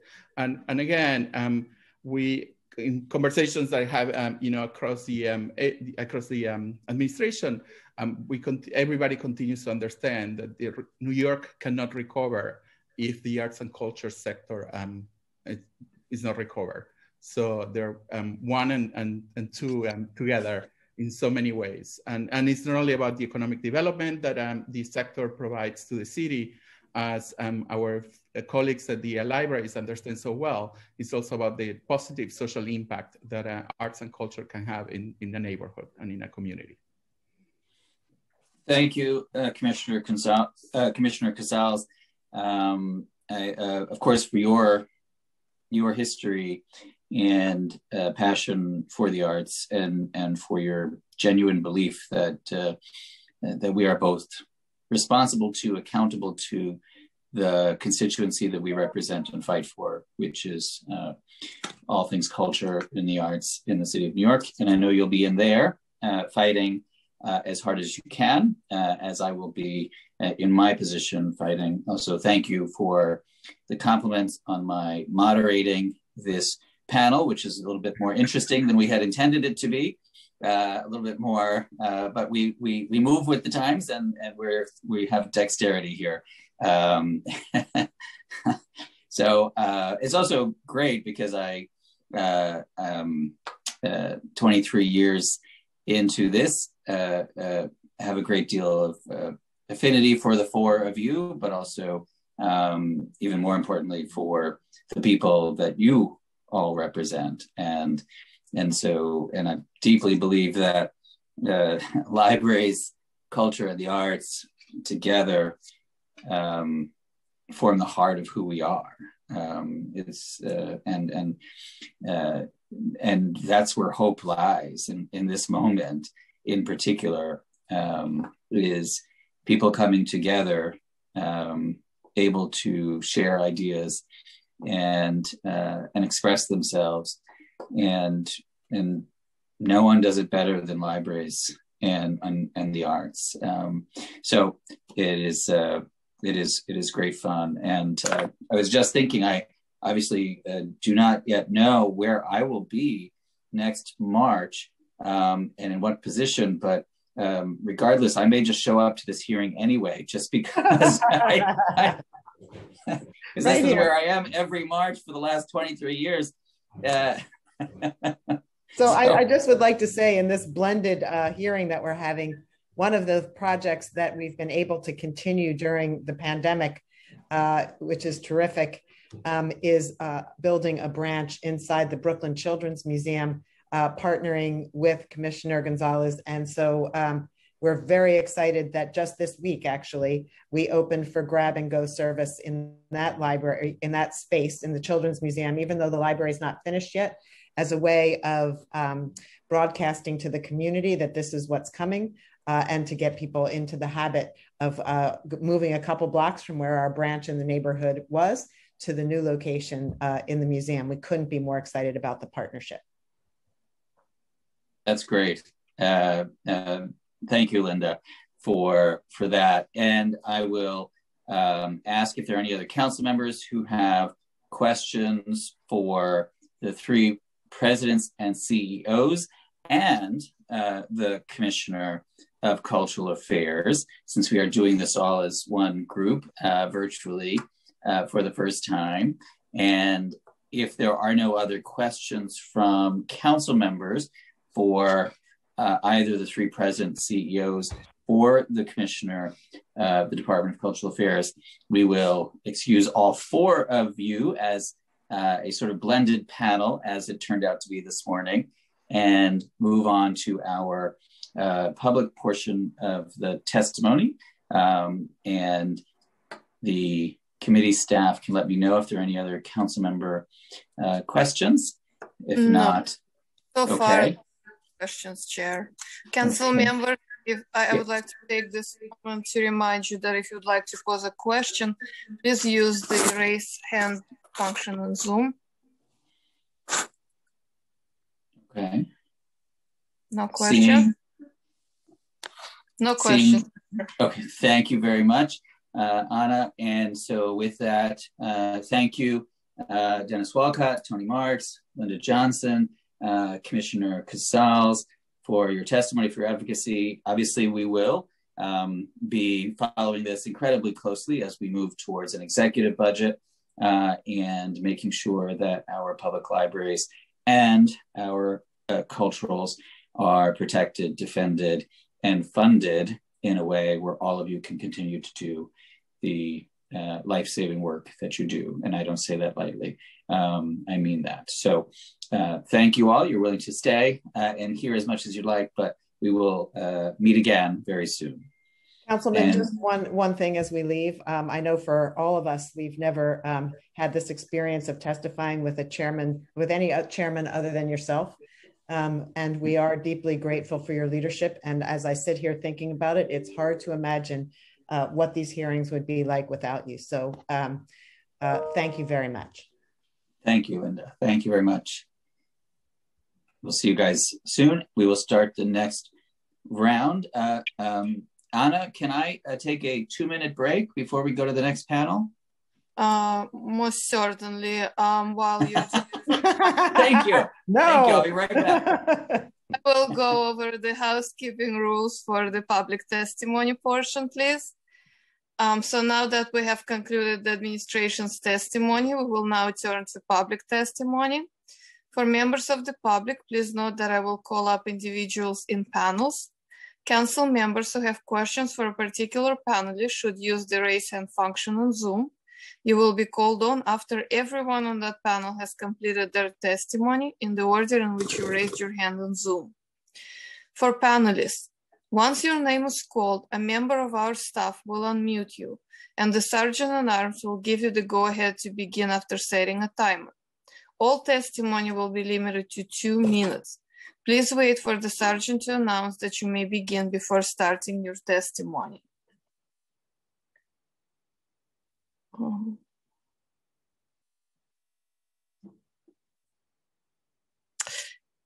So for the first public panel,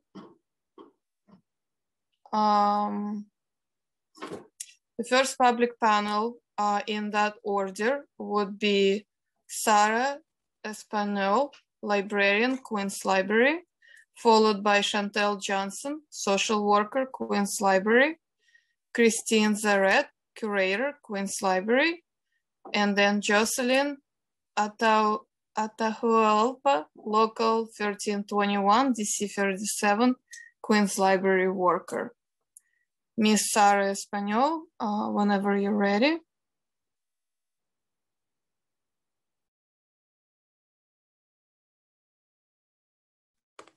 And the timing is perfect.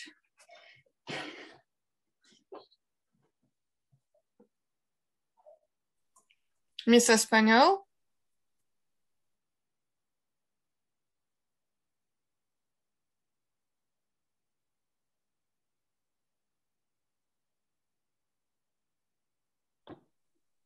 Okay, since Miss Espanoel is not here, we'll circle back.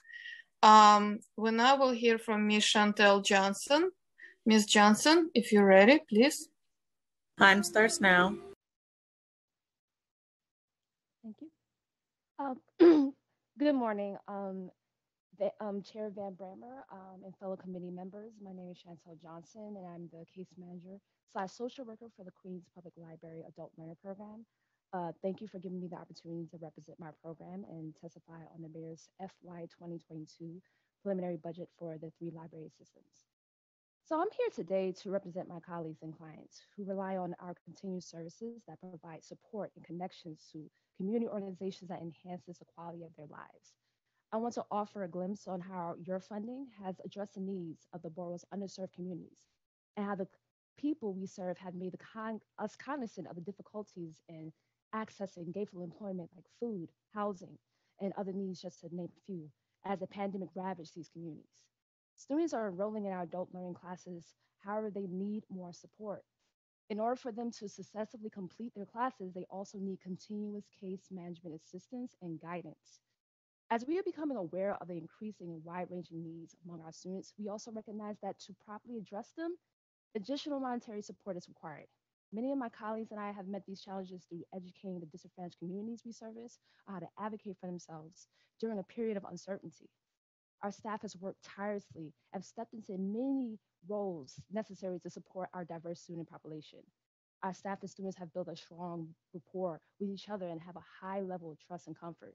They rely on us to help and have regularly shared personal, vulnerable details of their lives, unfortunately to the point of tears. With your increased support, you can aid us in improving the lives of our clients. We need your help so we can continue to be a beacon of hope during these uncertain times for our customers. As I conclude today, I represent the dedicated members of our adult learning program, and I can definitively testify that we have worked hard to keep our virtual library doors open, along with our hearts, while undergoing the many trials and tribulations of our own lives. Please help us so we can help the communities we serve. We do not want to turn anyone away because our caseloads are way too Time high. expired. Thank you very much, and thank you for letting me speak. Thank you, Chantel, so much for your work, and as someone who did work at the Queens Public Library for 11 years before I got elected, I can certainly tell you that there are few things as impactful as interacting with the adult learner program and the incredible things that I saw happening at the adult learning centers when I worked at the Queens Public Library, and obviously since I've been the chair of the committee as well. But if people want to feel good about the world, they should visit one of these programs and see the work that you and your colleagues do. There is never a dry eye in the house when you hear from folks who have benefited from these programs, been part of these programs, and had their lives changed forever. And sometimes that happens, as you know, when people are in their 60s, when they're in their 70s, and they find a program like this, and their lives are never the same because of people like you who do the work. And so I want to say thank you for that. Thank you so much, Ms. Johnson. We will now hear from Ms. Christine Zaret, curator of Queens Library, followed by Jocelyn Ataulapa, local 21. Ms. Zaret, whenever you're ready. Okay. Thank you for the opportunity to speak to the City Council members today. I'm Christine Zaret, curator for the Black Heritage Reference Collection at the Langston Hughes Community Library and Cultural Center. After closing our doors in March 2020, staff at the branch jumped into action and moved to virtual programming in April. We essentially adapted any in-person program we could to virtual. We created programs for virtual attendance, including a Good for Your Soul cooking program, an educators meetup, and a Motivational Mondays workshop. Since April, the Langston Hughes Library has hosted a minimum of 3 programs a week, and attendance remains steady. Curator's Choice programs that I run brought people together to discuss Black history and culture. We also partnered with the Brooklyn Public Library for a special program on African American spirituals. Programs also included presentations on Black artists, Dave the Potter, and quilts, including Underground Railroad quilts. All this material for Curator's Choice was accessed from the Black Heritage Collection. Also, material from the collection was shared digitally with Baruch College Black Studies classes, including essays, slave narratives, and poetry. The Langston Hughes Library also held all our annual events virtually. Staff took great care thinking and planning of our programs for our diverse community. Hispanic Heritage Month contained a series of programs, including cooking series, a health workshop series, dance series, and a craft series. The annual Langston Hughes Literary Arts Festival consisted of poetry readings, author talks, and a theater performance. We also held our 36th annual Kwanzaa celebration and held 7 events during the last week of December, acknowledging each of the 7 principles of Kwanzaa. We also came together as a branch to create and publish a monthly newsletter that spotlighted a community member, a library staff, a letter from the executive director, programming schedule, poems, and an artist corner feature with a photo from the Langston Hughes Library Art Collection.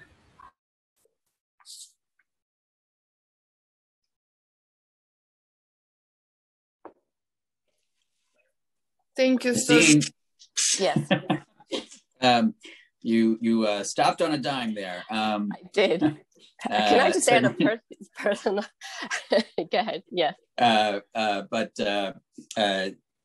Feel free to share a few more thoughts if you'd like.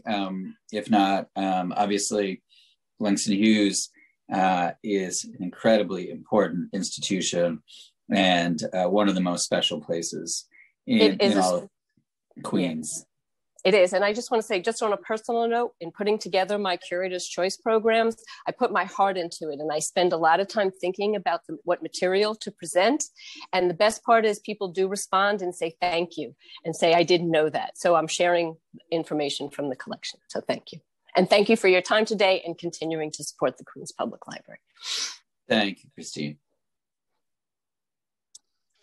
Thank you so much, Ms. Zaret. We will now hear from Ms. Jocelyn Atahualpa, Local 1321. Whenever you're ready, please. Time starts now.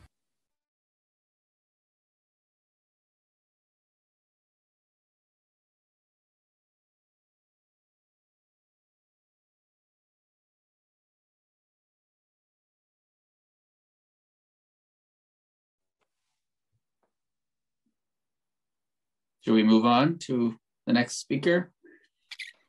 Give me one moment. I am checking.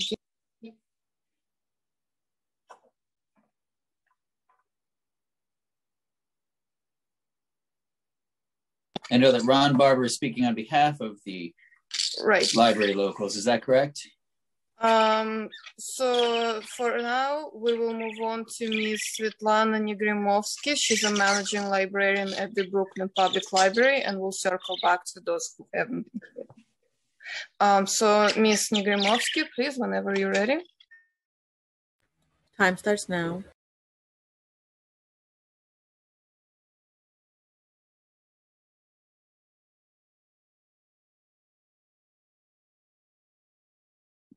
Hello? Hello? Yes, we can hear you. Yeah, can you please give me like 10 minutes? I just need 10 minutes to prepare. Okay. Thank you. Who's next? Just next, we will hear from Dam Beck, young adult librarian, Brooklyn Public Library. Whenever you're ready. Time starts now.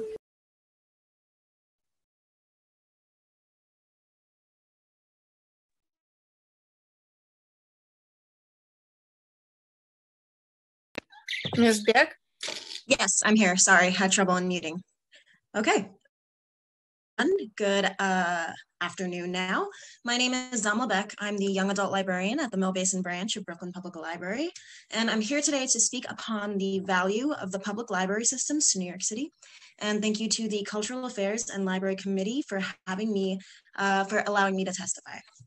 So I'm going to begin by telling you a little bit about what the library means to me personally. I am the quintessential library kid, all grown up. I racked up countless fines on countless books all throughout my childhood. I volunteered at my local branch, the Midwood branch, and even worked there part-time. And I've been working full-time at BPL for like almost 3 years now. And I think I finally figured out how to articulate what it is that public libraries actually do for New Yorkers. Everything. If asked, we do everything we can to help the people we serve. You need books? We got those in every flavor. You need Wi-Fi? Sure, free to access 24/7. You need ESOL classes? No problem, we got the best teachers in the game. You need to call your mom after school and let her know where you are? Here's the phone and here's a snack. I wear many hats as a librarian: educator, social worker, community advocate. I'm not going to lie to you and say that it's easy either, but what makes it a little bit more manageable is the promise of funding. It is the support of the City Council and the recognition of the sheer scope of work that we do. The library has been a stabilizing force for me my whole life, and I would love to show what it can do for other people. For the past year, we've all heard about how New York is tough, New York is resilient, and I believe these things to be true only because I still have faith in the institutions designed to allow us good quality of life. Our city is what it is because we have public schools, parks, libraries, and more than that, I have faith in the people working in these systems to keep them from faltering, despite budget cuts, lest we let our communities down. City workers are the lifeblood of New York, and we are your constituents too. Thank you so much for your time and attention today, and I hope I made an impact. You did. Thank you very much, Damla. That was terrific. And I agree with you. And I think there are many of us who are products of our libraries and who are in the positions that we are because we had access and spent so much time in our libraries as children and teenagers, and therefore had access to things that, at least in my case, you weren't available in the home, right? For various reasons. So thank you. Very, very passionate and strong testimony. So thank you, Dama. Love hearing from all these library workers. This is great. Thank you so much, Ms. Beck. We will now hear from Mr. Russell Granett, the Executive Director of the new 42nd Street. Mr. Granett, whenever you're ready. Great, thank you. Thank you, Chair. Thank you everyone for having me today. Great. I'm going to start with good news. Well, the good news is I'm Russell Granett, I think, and I'm the president and CEO of New 42, which is also the New Victory Theater. And we shut our theater down on March 13th, and on Monday, the 16th, we started with online content. And in that first week, we had 25,000 people participating. And I'm happy to report a year later, we're at about 900,000 people. So in a given year where we see 100,000 people live in our theater, and we hope to be back very soon, we're most likely going to hit the 1 million mark. And our goal there is around access and equity. We've always believed the New Victory Theater with its subsidized ticket price is about access and equity. So the idea that through this very turbulent year, we've been able to reach more people than we ever have in one given year is thrilling for us.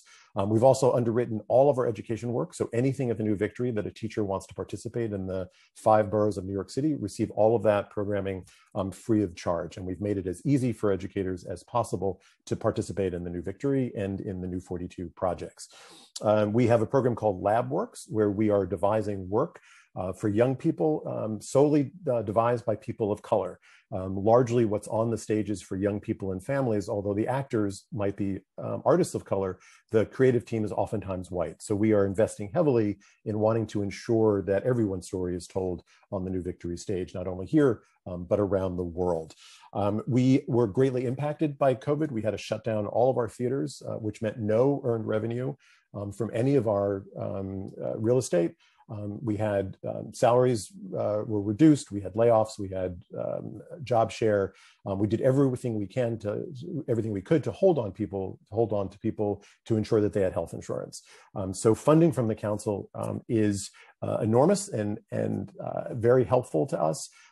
We would ask that you try and streamline the process so it's a little bit easier to apply and to follow up with the council. But obviously, your support has been undoing. I'm expired. Great, thank you so much. And just to put a finer point on it, Russ, you are talking about actually getting the funding that you're allocated, right? In terms of either city council discretionary funding or CDF. In terms of our culturals, the process is still taking far too long for groups to be able to draw down their funding. Yes, that is something that we continue to work on. I know that the DCLA acknowledges that there's still a lot of work to be done there. And so we are absolutely focused on that issue because it is very important. And thank you for the work that you and your organization do. And I hope soon you'll be able to welcome people back safely, obviously, to the theater. Yep. Thank you. Thank you. Next. Thank you so very much. Next, we will hear from Mr. Barber. Mr. Barber, whenever you're ready, please. Time starts now. Good afternoon, Chair Jimmy Van Brenner and fellow committee members. My name is Ronaldo Barber, and I'm here to testify on behalf of the Tri-Library. I want to thank you first and foremost for this opportunity to testify before you in conjunction with my fellow presidents.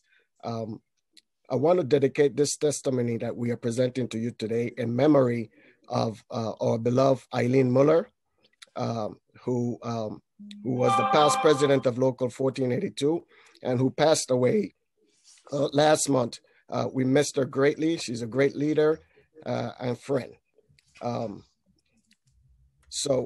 want to begin by saying that on March 5th, 2020, we sat at City Council chambers to testify about the great work library staff do for everyone with a sense of foreboding, knowing something on the horizon was fast approaching. 11 days later, the 3 library system closed their doors. None of us fully understood how this would impact libraries and how we were going to provide services. But we worked it out as we embark upon the 1-year anniversary of this pandemic that induced the shutdown. We need to take a moment and reflect on library workers' dedication and work. Immediately, the administration staff worked frantically to make sure our libraries were a safe workplace. IT department staff maintained our online infrastructure, boosted our Wi-Fi. Maintenance and custodian staff cleaned and maintained our libraries building. HR and finance staff provided much needed services. Collection development staff greatly expanded our ebook collection, our programs and services department. And public service staff created and offered a myriad of programs, reading advisories, online reference and chat, homework help, adult learning program, job search, workshop stories, and other entertainment. Feel free to finish up, Ron. Thank you, Mr. Chair. Library workers are well aware that these services are inadequate, but that our customers need full library service, books and place to conduct search, job preparedness, technology, safe, clean libraries, entertainment, preschool, and other fundamental programs. Seeing our customers of all ages and background come through our doors, it is something that all of us miss dearly. We're deeply hoping to return to normalcy in order to meet our customers' need. However, this may not happen. The budget cuts being discussed will cause library service and staffing levels to revert to those of the 1970s. However, we are very thankful that the city and the administration have been conscientious of the employees and customer safety. Now we need your help, Mr. Chair, and the City Council. We need your help in convincing the governor and the mayor that our staff need the vaccine. We need your help funding libraries so we are vaccinated and can open safely. Everyone will have access to all of the library's vital materials, computers, Wi-Fi, printers, programs, and more. We are eager and willing, but we need your help. Thank you, Mr. Chair. Thank you, Ron. Want to say a few things. Number one, I was not aware of Eileen Muller's passing, and just want to say that I knew her obviously for many years in many different capacities, and she was a terrific leader and fighter on behalf of Brooklyn Public Library workers. So I want to just say that about Eileen. She was very, very kind to me over the years. Also want to just say, yes, clearly, public library employees should have immediate access to the vaccines, and happy to push that, in a letter and in a statement to the governor right now, right here. Public library workers need to be protected. There is obviously a level of public interaction, and library workers need to be protected. You are on the front lines and have always been on the front lines of public service, and in the pandemic, it is incredibly important. And so let me also just say thank you, Ron, and I see John Hislop, and I thought I saw Mr. Paul as well. Our presidents of our library locals, who are here and always, oh, Val Cologne, how could I miss Val Cologne? You know, how much I care about deeply library employees, library workers, and how grateful we are that you're able to work and serve as you always do and always have, but that it is done safely, and that library workers are the ones at the table, well represented by these locals, and making sure that it's done in a way that is safe and equitable and fair to library workers. So thank you, Ron, John, Val, and Mr. Paul. I see you there as well, and I hope I got all the local leaders there. I see Lauren Comito, who I assume will be speaking as well. But library workers mean everything to me, and more importantly, they mean everything to the city of New York, and so we are one in this fight, Mr. Barber. Amen. Thank you, Mr. Chairman. Thank you. Thank you so much, Mr. Barber. We will now hear from Mr. John Hyslop, President of Local 1321, followed by Mr. Valentin Kolan, President of Local 1930, and then Leonard Paul, President of Local 374. Mr. Hyslop, whenever you're ready, please. Time starts now. Ron Barber spoke on our behalf. Yep. So we're good. All the local presidents have, Ron spoke on our behalf. So thank you, John. That is my understanding as well, Anna, that all the library locals combined their incredible forces and spirit, and Ron delivered the testimony on behalf of all. Okay. At this time, if I may take a moment to remind council members that if they have any questions for the panelists or a particular panelist, to please use the raise hand function in Zoom.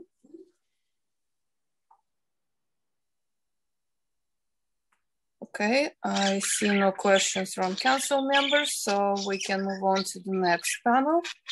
And the next panel will be Ms. Kelly Kramps, Institutional Development at Guggenheim, followed by Lisa Gold, Executive Director of Asian American Arts Alliance, followed by Kimberly Olson, Executive Director of New York City Arts and Education Roundtable, and then Sheila Lewandowski, Executive Director of Chocolate Factory Feeder. Kelly Kramps, whenever you're ready, please. Time starts now.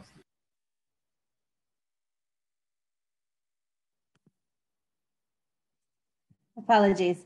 I'm borrowing Kelly's account. My name is Syra Levinson, and I'm Deputy Director of Education and Public Engagement at the Guggenheim Museum.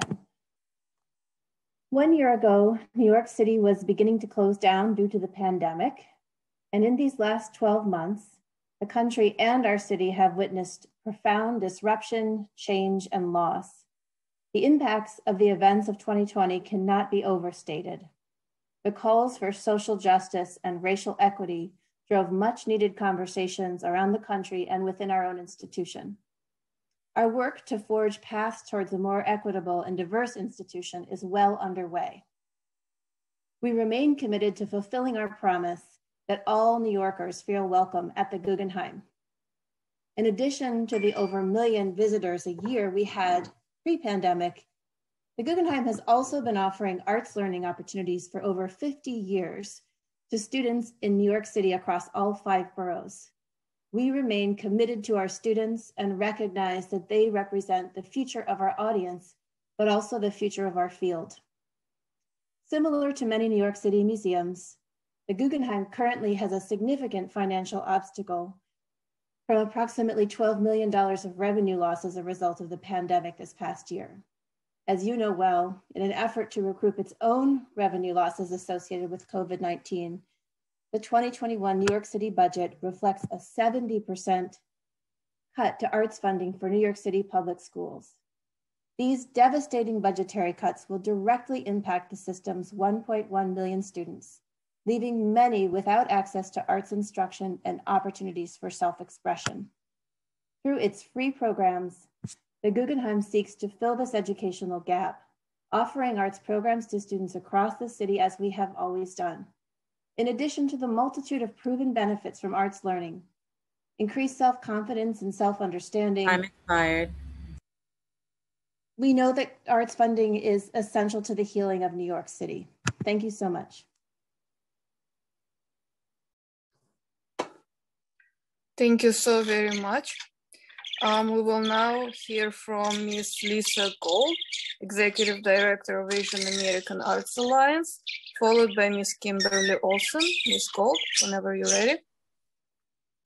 Time starts now. Thank you. Good afternoon. Thank you so much to the City Council and the Commissioner for your leadership and for the opportunity to testify today. My name is Lisa Gold. I'm the Executive Director of the Asian American Arts Alliance.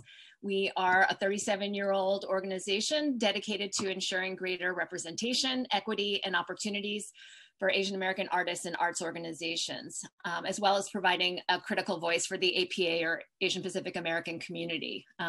We have been extremely fortunate over the years to receive funding through the City Council and the Department of Cultural Affairs, and it's been like truly, truly amazing. But despite these 37 years of serving our community and empowering all of our constituents, our own organization is in a constant state of precarity.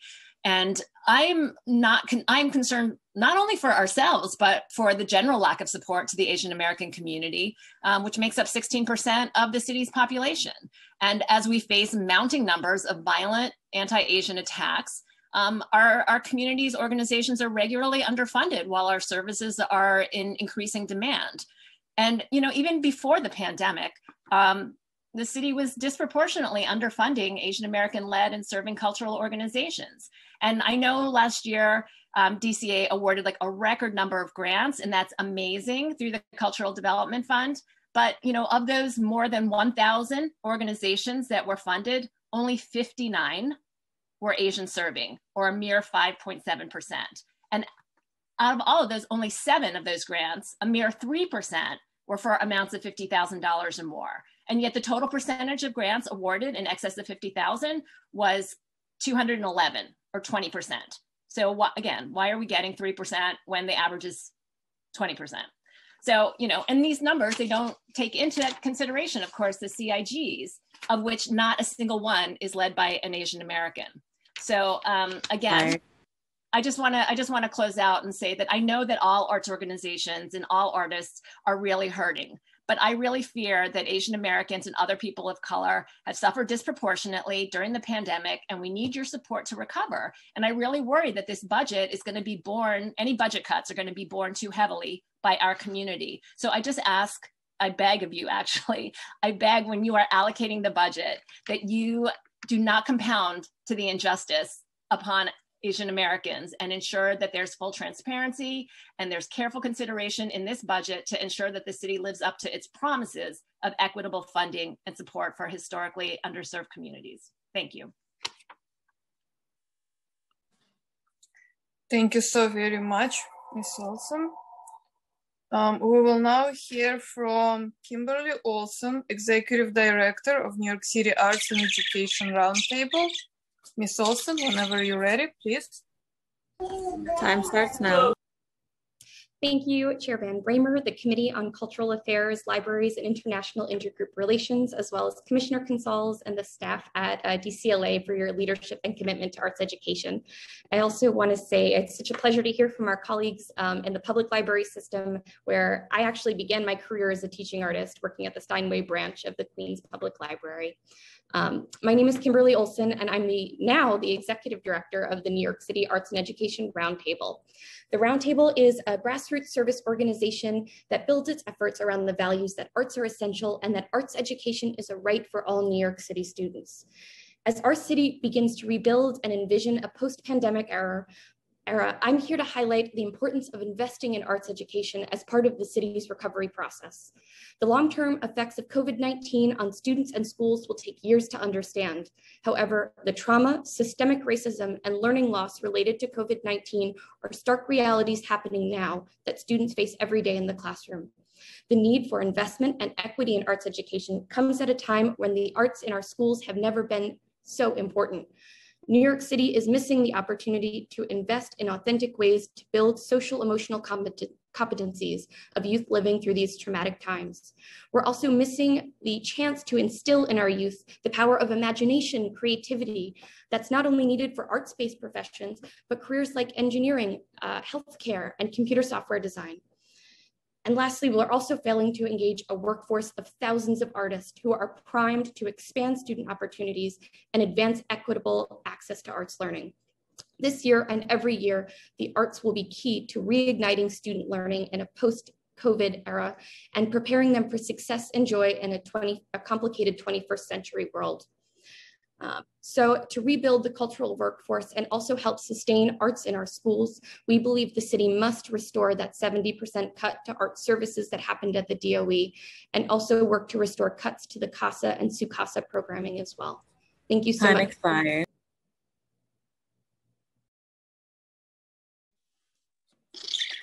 Thank you so very much. We will now hear from Ms. Sheila Lewandowski, Executive Director, Chocolate Factory Feeder. Ms. Lewandowski, whenever you're ready.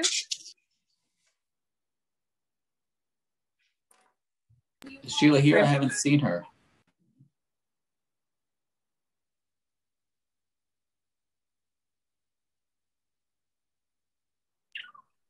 Okay, so next we will move on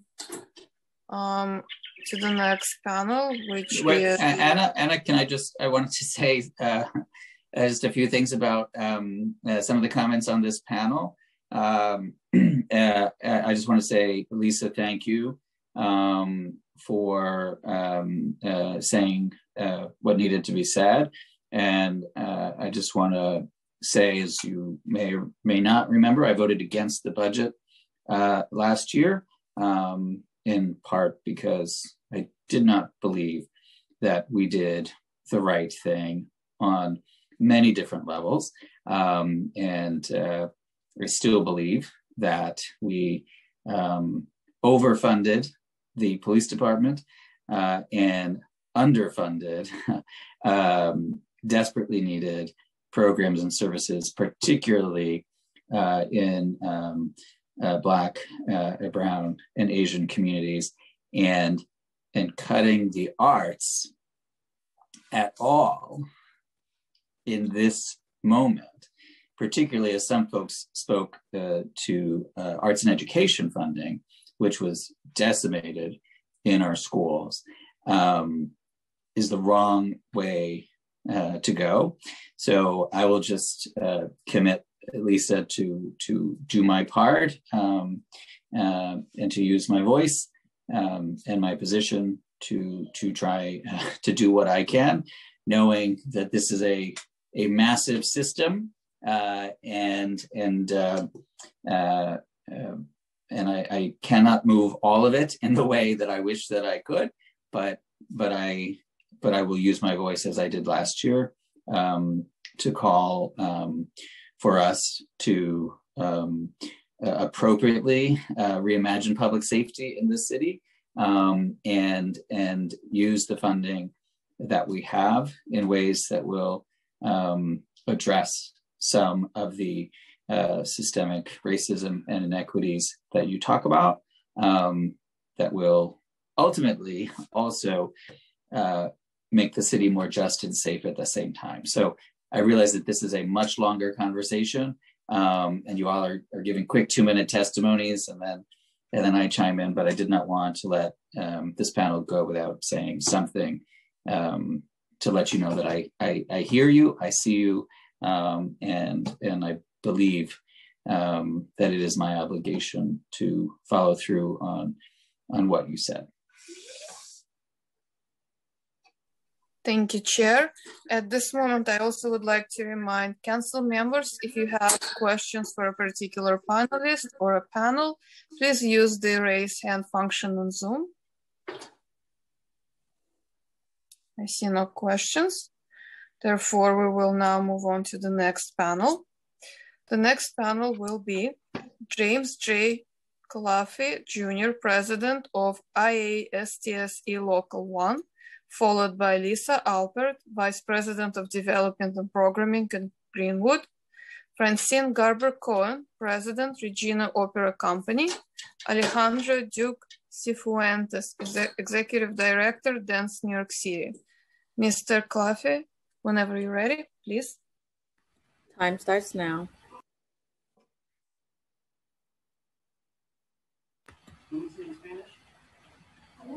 James, you have to unmute yourself. You're still muted, sir.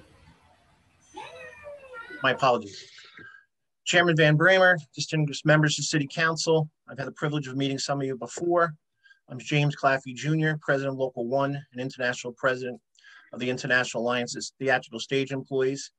I am here today to provide testimony on behalf of the coalition of IATSE unions, collectively representing over 15,000 members, of which 500 theatrical workers representing more than a dozen crafts at the Metropolitan Opera House.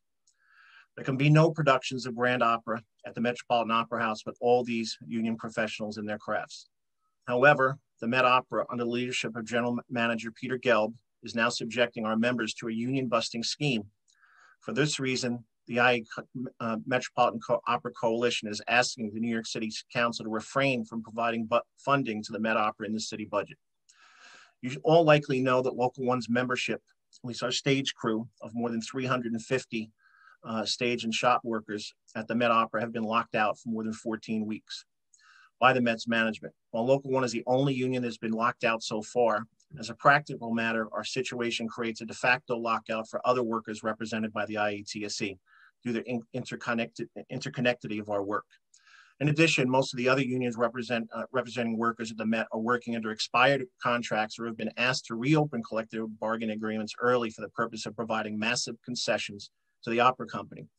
The purported rationale for the concessions, an overwhelming amount of which are work rules, is premised on the impact of the COVID-19 on the Met Opera. In reality, the Met's demands utilize the pandemic as leverage to obtain non-COVID-19 related concessions. Examples of such concessions include a 30% reduction in pay that extends for years with no relation to the end of the pandemic, and work rule changes that imperil health, safety, and quality of life for our members who are typically required to work 75 hours a week with around-the-clock schedules and weekend work. When looking at management's demand for concessions, it is clear that there's no nexus. There's no. Feel free to continue, Jim. My thanks, Mr. Chairman. It is clear there is no nexus with COVID-19 and the global pandemic is a mere pretext to bust the unions and gut the contracts fairly negotiated over many decades.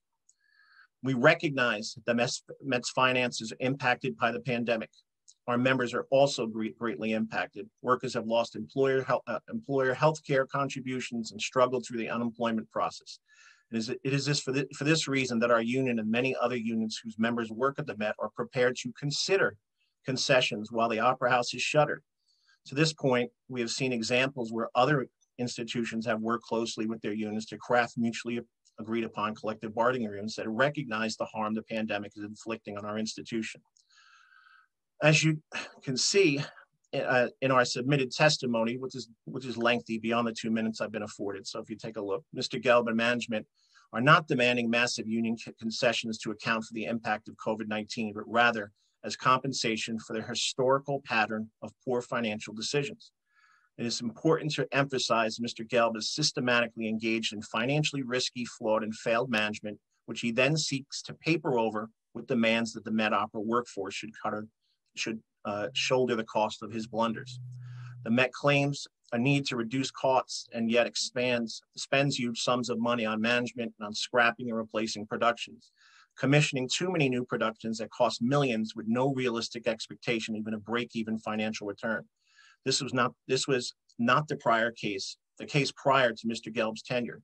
The consistency of Mr. Gelb's financial mismanagement has led to his increasing belief that the remedy to the opera company's problems is to bust the Mets unions.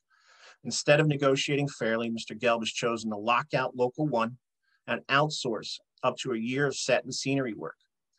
2 productions slated to be produced in Met's in-house shop have been subcontracted to Bay Productions in Cardiff, Wales, and another will be built in a non-union shop on the West Coast. While Mr. Gelb sincerely and publicly declares a need for sacrifice on all sides, he has chosen the path in which the quality of life of the workers is the sacrifice. The Mets' demands would take away overtime rules, reduce sick day accrual, vacation pay, remove comp time, and reduce benefits. These take it or leave it demands impact the livelihood and safety of the workers. These items have been gained in mutual exchange over decades of bargaining. In effect, Mr. Gelb is demanding to return our agreement to 1999's terms. Therefore, the coalition of IA unions request that the New York City Council not provide funding to the Metropolitan Opera, including capital grants in the city budget, while it remains engaged in its agenda of union busting. We believe that the city withholds public funds from the Met. You'll be sending a clear message that policymakers expect nothing short of a good faith negotiation between the Met and its unions. And to be clear, the negotiation in which Peter Gelb presents all 9 pages of his proposals as a take it or leave it proposition does not constitute good faith bargaining and should not be rewarded with public dollars. I thank you for the opportunity to appear on behalf of the members of the IA Union Coalition, and I am certainly available to answer any questions should you choose to ask. Thank you.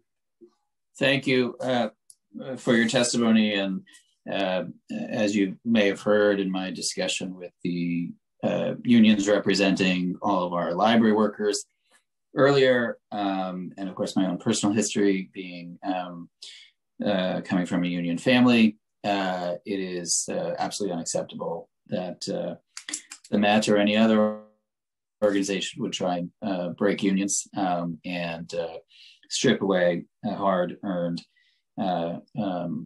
benefits that workers deserve. So you have our support and our solidarity, and happy to do anything in my role as the Cultural Affairs Chair to weigh in on behalf of the workers who are fighting this fight. So thank you, and we should definitely talk after the hearing and see in which ways we can help amplify the fight.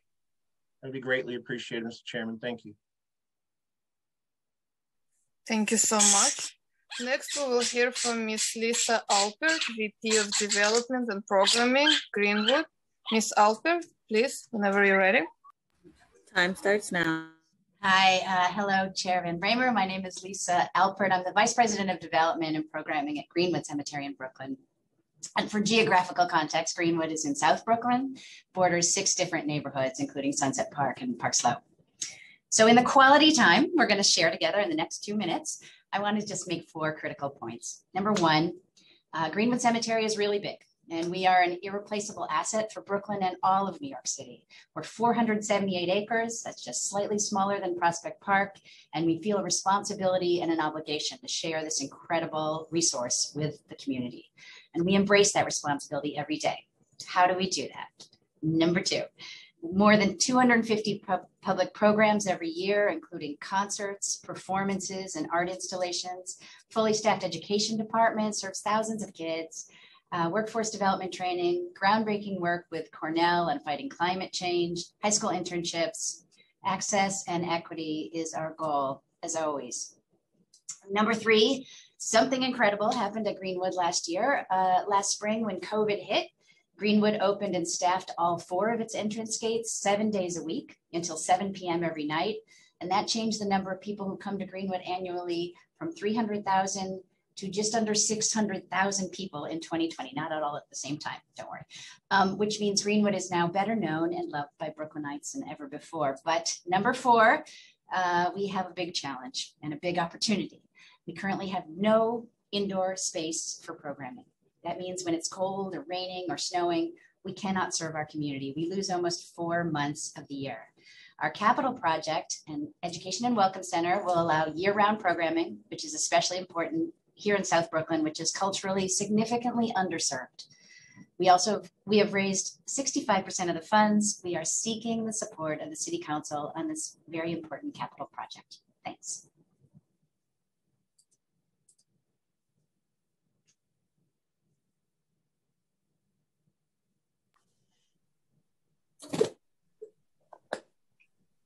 Anna, is that this panel? Yes, I was wondering whether you wanted to make any remarks. Fair enough. Yes, thank you to all of the folks on this panel, some of the folks who are gone, and Lisa will certainly take a look at that. I am a big fan of Greenwood and know exactly where it is. So thank you. Thank you so much.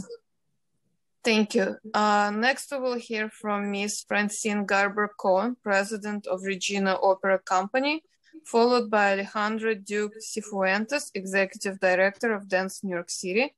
Ms. Garber-Cohen, whenever you're ready. Yes. Time starts now. Thank you, council members and art supporters. I'm Fran Garber-Cohen, President of Regina Opera. For 50 years, Regina Opera has offered fully staged operas with full orchestra and English super titles, as well as many concerts. We provide affordable entertainment in accessible venues for audience members who might not otherwise attend live performances. The performances bring happiness and empathy to our audiences. We perform 3 fully staged operas each season, consisting of 4 ticketed performances and 1 totally free performance. We also feature many free concerts in parks, libraries, and festivals, and ticketed concerts in our theater located in Sunset Park, all of which bring foot traffic and business to local restaurants and shops. The need for this cultural enrichment is reflected in the fact that over 4,000 people usually attend our live performances. Again, most of which are in Sunset Park, an underserved, low-income community. Due to COVID-19, Regina Opera lost 1 year of live performances, but we have been actively posting our archived operas and opera selections, free and on demand, on our YouTube page for a total of over 40 offerings, and we've had over 20,000 views. Not a lot compared to other people, but we are a small organization. The arts are particularly vital to New York City. They are uplifting to the spirit, especially for senior citizens who may live alone. As with all the arts organizations, we don't know when we will again earn sufficient income through ticket sales and donations. As a result, we are relying upon DCLA and City Council members' funding, such as that of Council members Menchaca and Brannon. The funding will help alleviate some of the pain and insecurity that we, like most cultural institutions, have been facing. Thank you.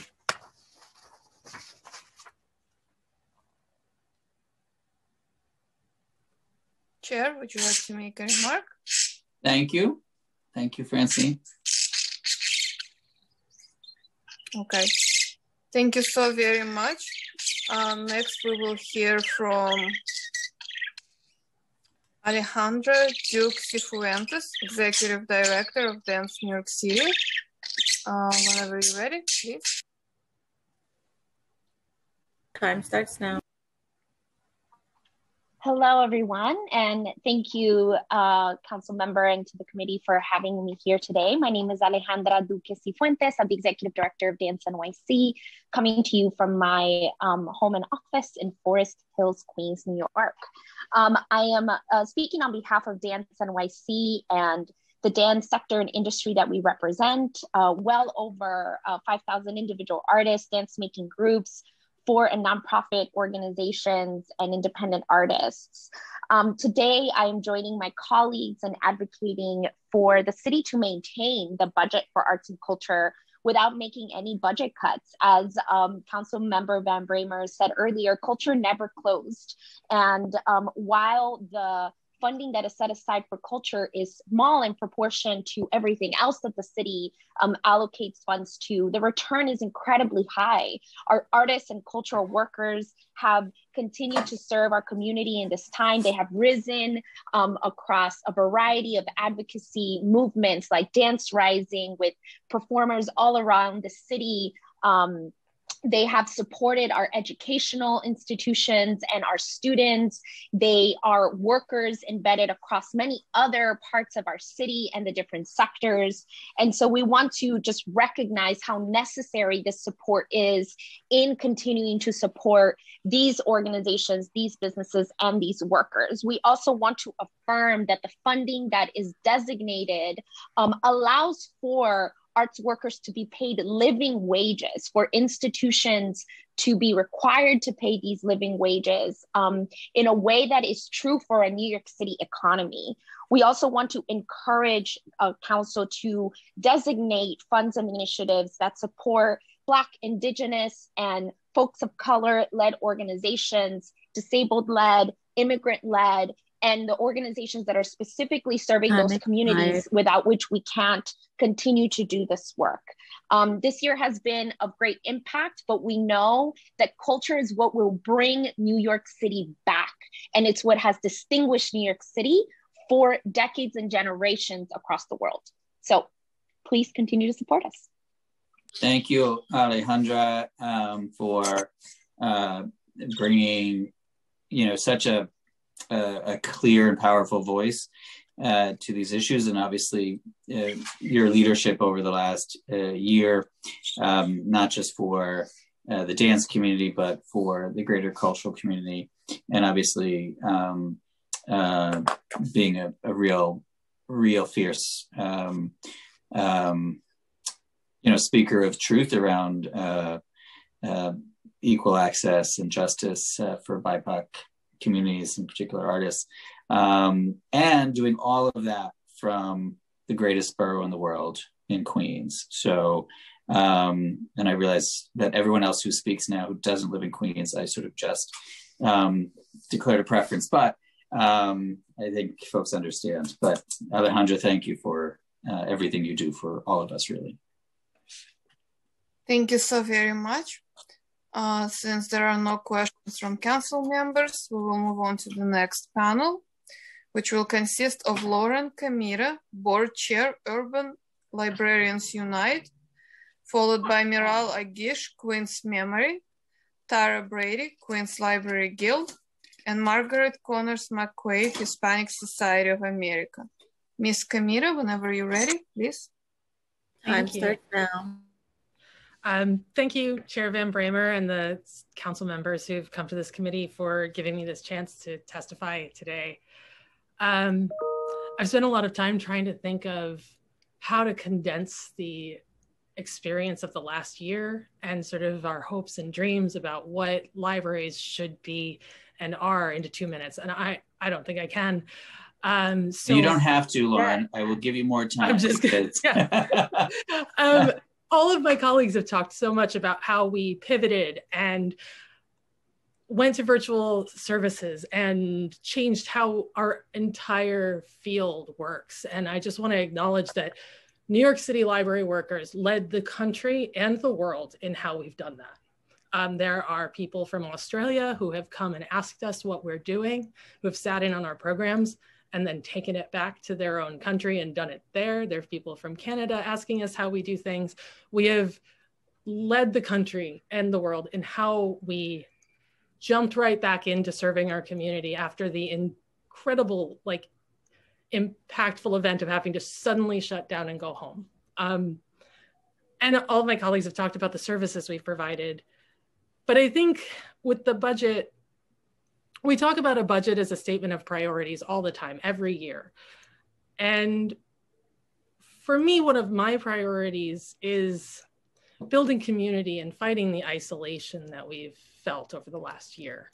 Libraries, in jumping into virtual services, have created these online spaces for interaction and social interaction that don't exist anymore because we can't get together in person. in a way that we needed desperately. Isolation is a horrible thing to have happen to you. And for a full year, time expired. Do that. I just want to tell the story of my knitting group, because without those women, I don't know how I would have made it through the last year myself. We have a knitting group at my branch that meets every Friday at 11. And there are people joining this group from Harlem, Staten Island, Brooklyn Heights, like Williamsburg, South Brooklyn, Philadelphia, Arizona, Tennessee, the Carolinas. Like, people who would never have met each other in person can now get together, and we all know everybody's business. We just hang out and talk and laugh every Friday at 11. It's not visible to the council. It's not visible to the city because it's in Zoom and it's like this, it's hidden. This sort of joy-filled hour every Friday in the middle of all of this awful stuff is hidden from view. And I just want to make sure that the council knows that those things are happening, that there are bits of joy being created by library workers all over this city. Relationships in my knitting group where they go from my program to a coloring program to a program at Queens to something in Staten Island. They're all in the same book club. They're a group of friends that came together because of the library in the midst of a giant tragedy.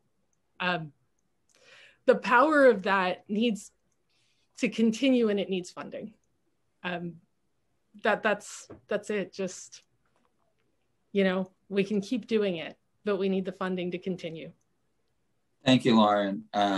Obviously, like so many other folks who are here, and I really just want to say thank you to all the folks who are waiting. I'm looking at the final list of all the folks who are testifying, and I see you, Lucy, and Sade, and so many others. But Lauren, we've known each other for many years. We have fought alongside one another for many years. You have.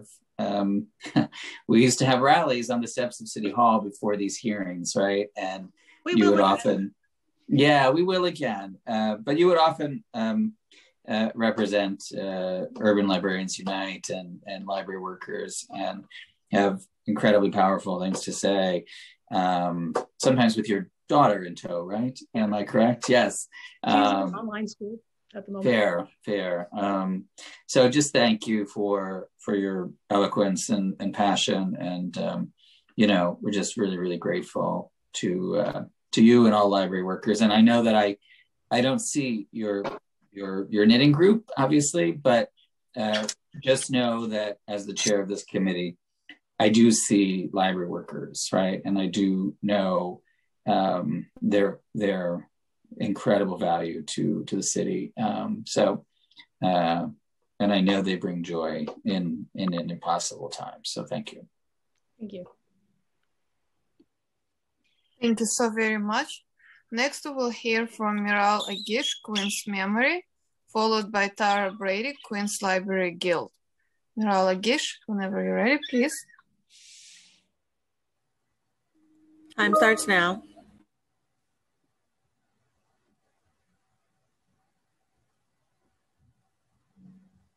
I don't think I see that person on. I see Jocelyn waving her hand. Okay, in that case. But I don't. Is Jocelyn? Are you from the Queen's Library, Jocelyn? She is. We have Tara Brady of Queen's Library Guild. Whenever you're ready. I thought we already had the library guilds. Oh, no, I'm a librarian. Fair. I'm a member of the Library Guild. My name is Tara Brady, and I'm a teen librarian at the Queens Central Library in Jamaica. 1 year ago this week, the Coding Club for Teenagers that I'd hosted every week for over 2 years had what was to be its last meeting.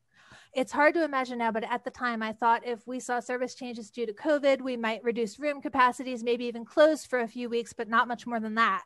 So when 2 of my longtime participants had a breakthrough in the code they were writing for their robot, I told them without hesitation that next time we'll let it run around the room and see what it can do. Their eyes lit up. There still hasn't been a next time.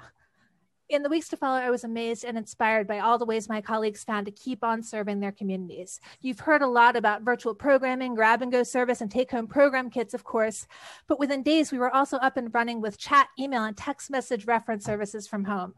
That's a service I haven't heard mentioned as much, and it's so important. Working remotely, I've walked people of all ages through accessing the many services available on our website, worked with teachers to put together electronic resources for their suddenly remote classes, and helped so many people find alternate ways to get the services they'd normally get from us in person. A bit later on, we were able to restart phone reference services as well, which for many of our patrons is a lifeline. I'm so glad I've been able to keep reaching patrons in this way. Nobody wants to live through a year like this, but if I had to, I can't think of a better place to do it than at Queens Public Library, where I have so many opportunities to serve my community every day, even from my cute little Kew Garden studio apartment. I know this hasn't been the most visible work. You can't stop by a branch for a tour right now and see everything we're doing, but we're finding new ways to help our communities all the time, and we are so close. Once we're finally able to safely reopen, our patrons are going to need us more than ever. We're going to be helping kids who have been desperately underserved by remote schooling get caught back up. We're going to be rebuilding the sense of community that those who gather in our spaces feel. And I know a little robot who's still waiting for the chance to test his stuff in my program room. As we find our way through the coming months and years, we're going to need all the help and support we can get. Thank you. I'm excited.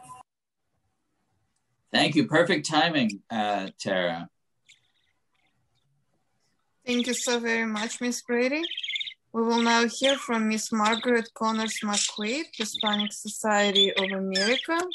Whenever you're ready. Time starts now. Great, thank you. Good afternoon, and thank you all for providing this opportunity today. My name is Margaret Connors McQuaid. I'm the Deputy Director of the Hispanic Society Museum and Library. The Hispanic Society, located on 155th Street and Broadway, was founded in 1904 as a museum and library dedicated to the art and culture of the Hispanic world. For several years now, we've been working to restore and renovate our buildings to bring them up to current standards, provide full universal accessibility.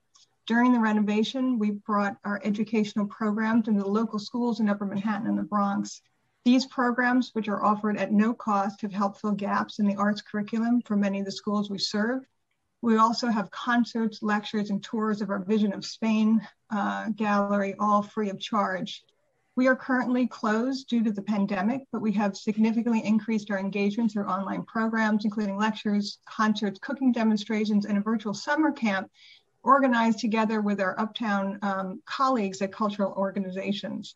And finally, we used our terrace to present an outdoor installation last fall, and we are now planning another outdoor exhibit with the Northern Manhattan Art Alliance, NOMA, to exhibit a mural created by a local artist. The use of our outdoor space is particularly important for a community hit hardest by this pandemic. We've been fortunate to be able to keep our staff intact during the pandemic. Those of you who have been to the Hispanic Society know that we have some of the most impressive galleries for experiencing art in the city, but you also know that our buildings are in great need of significant and costly upgrades. We had hoped and still hope that we can count on the city for ongoing capital projects.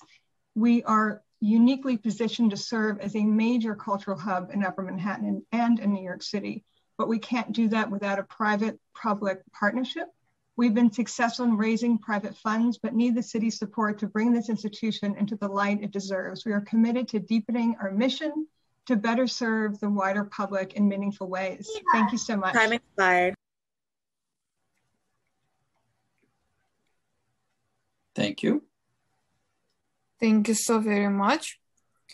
I would just like to take a moment to say that we will go back at the end to anyone who we have missed. So please don't worry, we will get back to you. And now we will move on to our next panelist. There are only two more panels, just to be clear, there are only two more panels. Right. So the next panel will consist of Jessica Chen of J. Chen Project, Carol Oaks, the 52nd Street Project, Christina Perry, League of Independent Theater, and Said Lithcott, National Black Theater. Ms. Chen, whenever you're ready, please. Time starts now. Hi. Hi, thank you everyone. Thank you Chair Van Bremer, council members, and my colleagues for the time to speak today. Today is my first time testifying live. Thanks to my mentors, Lisa Gold, Lucy Sexton, so many more. I'm Jessica Chen, Artistic Director of J Chen Project, a modern dance company founded in 2008, established as a 501c3 nonprofit in 2017. J Chen Project has a demonstrated history of diversity and inclusion with immigrants, BIPOC, including Asian Pacific Americans, and the LGBTQ community. My company is filled with vibrant, passionate individuals that, if given the chance, will continue to bring art and beauty to this great city. Right now, my community is also hurting, so I am here in solidarity with my arts colleagues to urge significant investment in arts and culture now. I do want to share a story of Ruby with you today. Ruby came to New York City for the first time to attend our J10 Project Mentee program in 2014. She was a rising junior at the time at the Orange County School of the Arts in California, where I often teach. And at age 16, she was already planning and dreaming about the ways that she wanted to make a difference in her community. She is now a New Yorker, a graduate of the NYU Tandon School of Engineering, class of 2020, and is currently visioning and building for a better New York. Arts and culture bring bright and talented people to New York every year, whether they work in the arts or not, like Ruby. And dance and a city filled with artistic expression brought her to New York, and we need people like Ruby to revive and rebuild our city. Arts and culture will play a leading role in New York's economic vitality and robust recovery, and to do so, we need relief and support. So let's get our creative workers vaccinated and back to work. Thank you so much for your time and opportunity to testify. Thank you. Thank you so much. Next, we will hear from Carol Oakes, the 52nd Street Project, followed by Christina Perry. Miss Oakes, whenever you're ready, please. Time starts now. Thank you, Chair Van Bramer, council members. I'm Carol Oakes, the Executive Director of the 52nd Street Project. The project, coming up on its 40th anniversary, is a community-based arts organization located in and serving the young people of Hell's Kitchen. We work with underserved kids starting at the age of 9 or 10, and they stay with us for 8 years until they graduate high school and even beyond with scholarship programs for higher education. Our programs are free to the children who participate, and our performances are free to our audiences. Reaching approximately 150 kids each year, we have been running virtual programs since March, continuing to engage our members. I will tell the story of one young woman as an illustration of the impact that the arts and long-term service to a community can have. This child started with the project when she was 10 years old. She did not really speak to adults. When you spoke to her, she looked down, shrugged her shoulders. And whenever she was asked a question, you could barely hear what she said and never offered an opinion of her own. We stuck with her and still talked to her, asked her questions, engaged with her when we knew the conversation would be minimal. We invited her to every program possible, and she always said yes. She participated in programming, in performing and writing programs, as well as backstage crew, just to name a few. Today, at 17, she is extremely vocal, starts topics of conversations, chooses to share her thoughts with us. She is the most consistent member of the teen ensemble. We were in rehearsal for a virtual show when her mother, sadly, suddenly passed away this winter. She chose to complete the program. Even though she has struggled with school through the pandemic and her mother's illness, she attends every meeting of college prep. She wants to continue acting in college. This is the type of impact the arts and community can provide. It is critical that the DCA funding be kept whole in order to support the crucial work of arts organizations during this pandemic, and in order that the city survive and recover with the economic energy and community strengthening work of culture. Thank you. Thank you, Carol. It's a devastating story, but very powerful, and those stories need to be told. And thank you. As someone who's been doing this work for a long time, it just recalled some other stories that I've experienced where people's, particularly young people's lives were changed by the arts. So thank you. Thank you so much. We will now hear from Ms. Christina Perry of League of Independent Theatre, followed by Said Lithcott. Ms. Perry, whenever you're ready, please. Time starts now.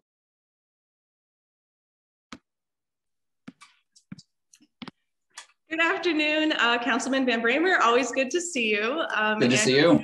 Yes, so good. And Commissioner Gonzalo, I look forward to finally being able to meet you in person one of these days. So I'm Christina Perry. I'm with the League of Independent Theaters. We represent over 300 venues with 99 seats or less. And I also operate 2 theater venues in Midtown Manhattan known as the Chain Theater. So I'm here as a member of the League and to also give a personal account as a venue operator. So first of all, I cannot speak at any local, city, or state hearing without first mentioning rent relief. It is our greatest need right now, and we know that you, our city representatives, have the ears of those in state, and we ask that you continue to voice this overwhelming need as we also wait on further action with proposed bill 1796. So that said, we for years, not-for-profits, were always looking for ways to save, and we have an idea that we feel would be really substantial to our industry. An important ask I'd like to address today is the need for a not-for-profit rate from Con Edison that eliminates us from being classified as a large commercial venue. I can personally share that our organization pursued this 5 years ago when we first had a space in LIC, and after numerous attempts, we were told that because we didn't own the building, we did not qualify for this. And the reality is small arts organizations like mine can't afford their own building. So if we can't afford our own building, it's safe to say we probably really can't afford to be classified as a large commercial venue with Con Edison. So this is money that would save us thousands of dollars each year, and it would go to further programming, community events, paying artists and gig workers, and this is money we already have that's in our budgets that can be reallocated. So I'm asking today to have help us create this change. It's a change that would not pull from the city budget, but would save our organizations so much. So we see this as a great way for the city to help our arts organizations financially during this time without actually pulling from the budget. And so I just want to say thank you so much for this opportunity to speak, and I look forward to further discussing how we can actually make this happen. So thank you.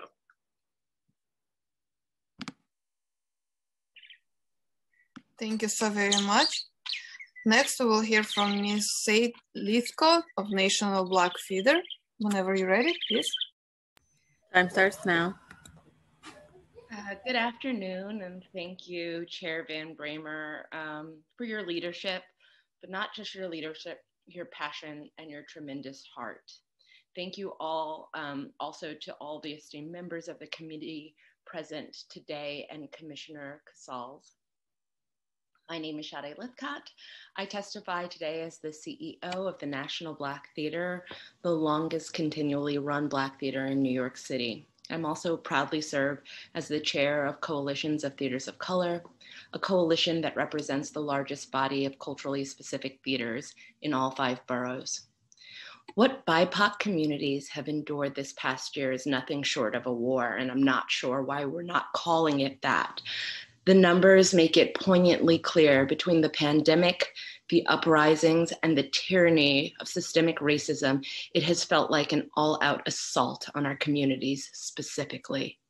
From the exponential rise of anti-Asian violence to the disproportionate COVID-19 deaths in Black and Brown communities, life has been fragile and fleeting, but most starkly uncertain.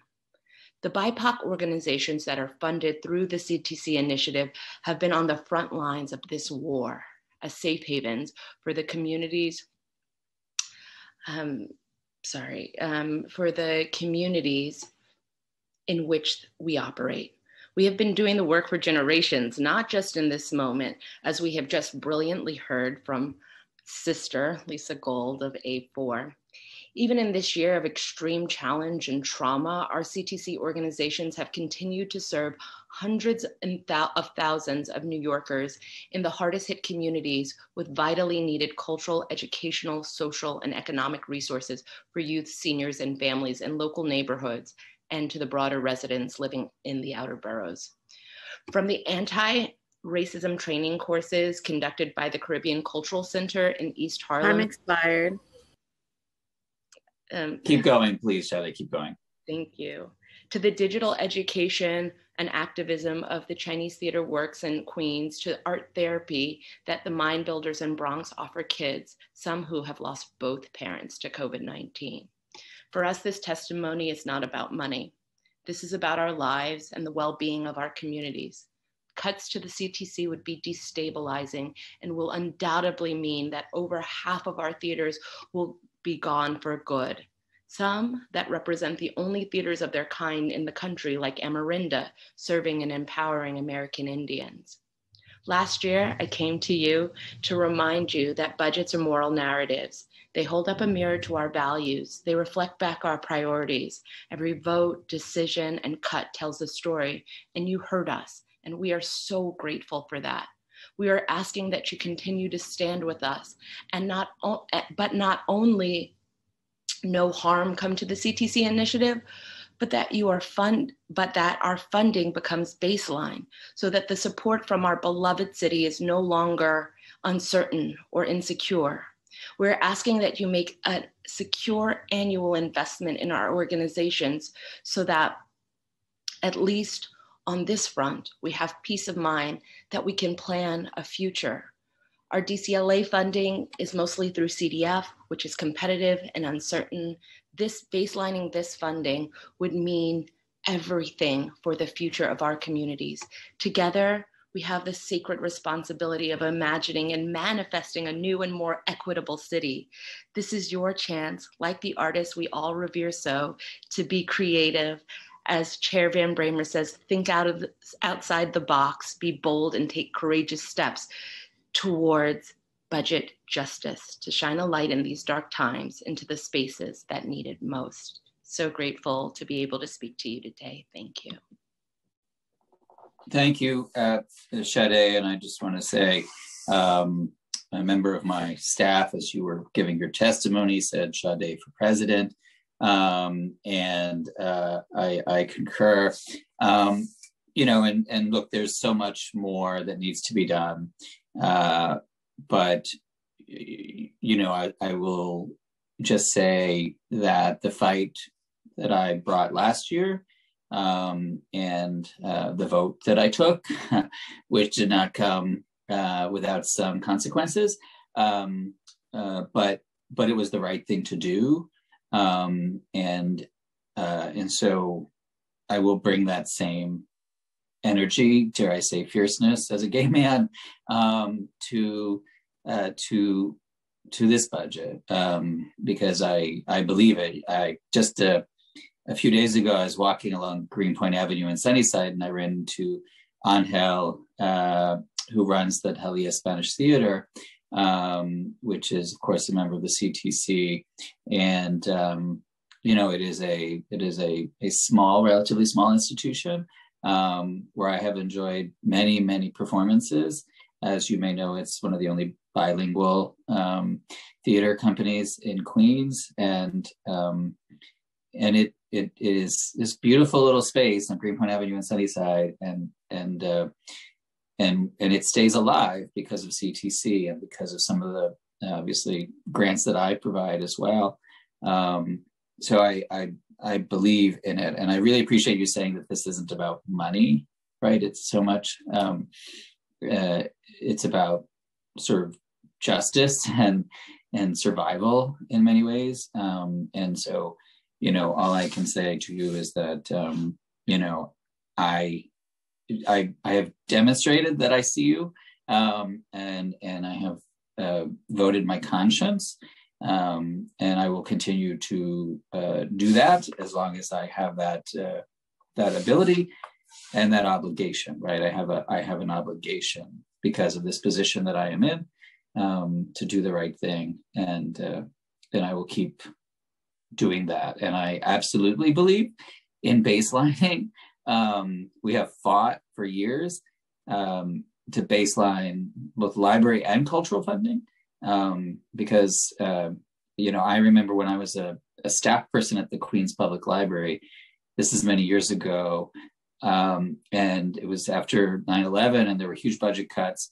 And I was a relatively junior staff member in the External Affairs, Government Affairs Department, and there were layoffs, and folks got layoff notices.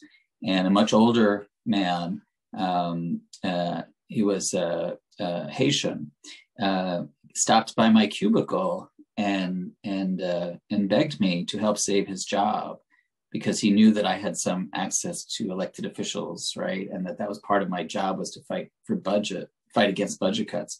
And I never forget those conversations, and how much real people's lives are impacted, and how frightened this person, who was much more my senior, was about losing his livelihood and his ability to care for his family. And that I had some little role to play in that. Now I have a much larger role to play in that. But I never lose sight of those stories and of those people. And when we baseline funding, we take away that fear, right, that people live in all the time, that what little they have could be ripped away at any moment in time, based on some decision that gets made in a room, whether it's a Zoom room or a real room. And folks will never know. They'll never know who made the cut, who agreed to it. When it becomes public is when we vote, right? And when we speak to how and why we vote. And, I will be a council member for 12 years. And the speech that I gave, I spoke twice last June when we voted on the budget, right? And we had so many Black Lives Matter uprisings, but also activists who were occupying City Hall or the park outside City Hall. And I'm really proud of the speech that I gave that night in defense of activists, and also recalling my own personal history as a queer activist and ACT UP, and how that movement, changed the world and saved lives by not being polite, and by not asking for permission to unequivocally state that our lives matter, and that queer people were dropping like flies and government didn't give a shit, and like we had an obligation to do things. So yeah, you just got me thinking, Sade, as you often do, about all of these things. So I just wanted to share my thoughts, and also just offer my allyship and solidarity.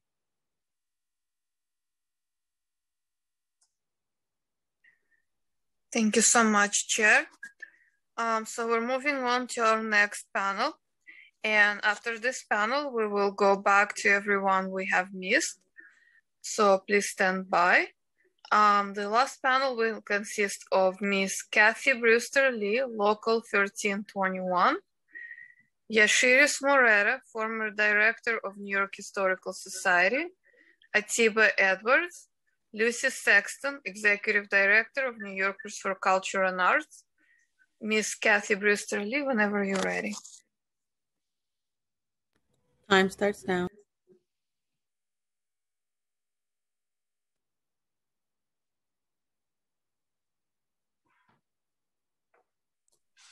Okay, it appears that she is not present. Yashiris Morera, whenever you're ready, please. Good morning. I'm Yashiris Moreta, Vice President of Operations for Capital Projects for the New York Historical Society.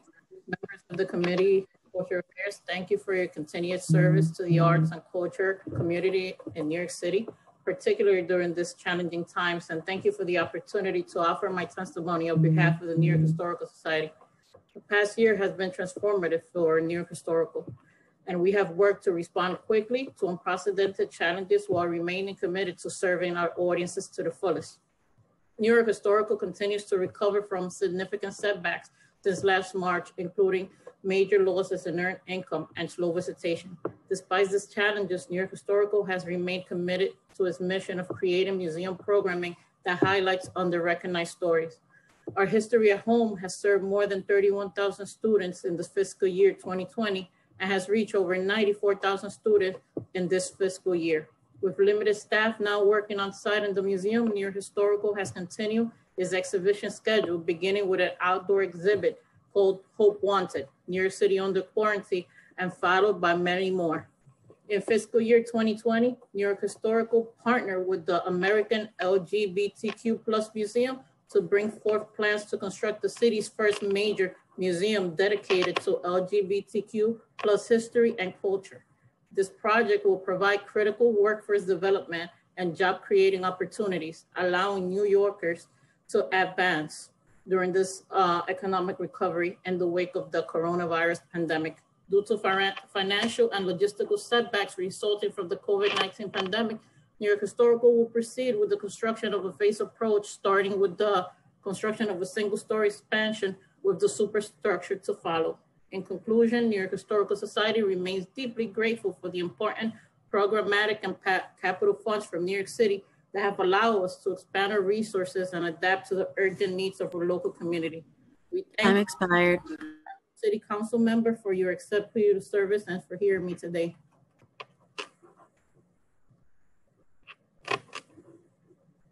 Thank you. Thank you so very much. We will now hear from Atiba Edwards, followed by Lucy Sexton. Atiba Edwards, whenever you're ready, please. Good afternoon, Chair and members of the committee. My name is Atiba Edwards, and I'm the COO at Brooklyn Children's Museum and the committee chair of the Cultural Institutions Group, Inclusion, Diversity, Equity, and Access Committee. I'm here to testify on behalf of the CIGs, a coalition of 34 cultural organizations who share a private-public partnership with the City of New York and are located in the 5 boroughs.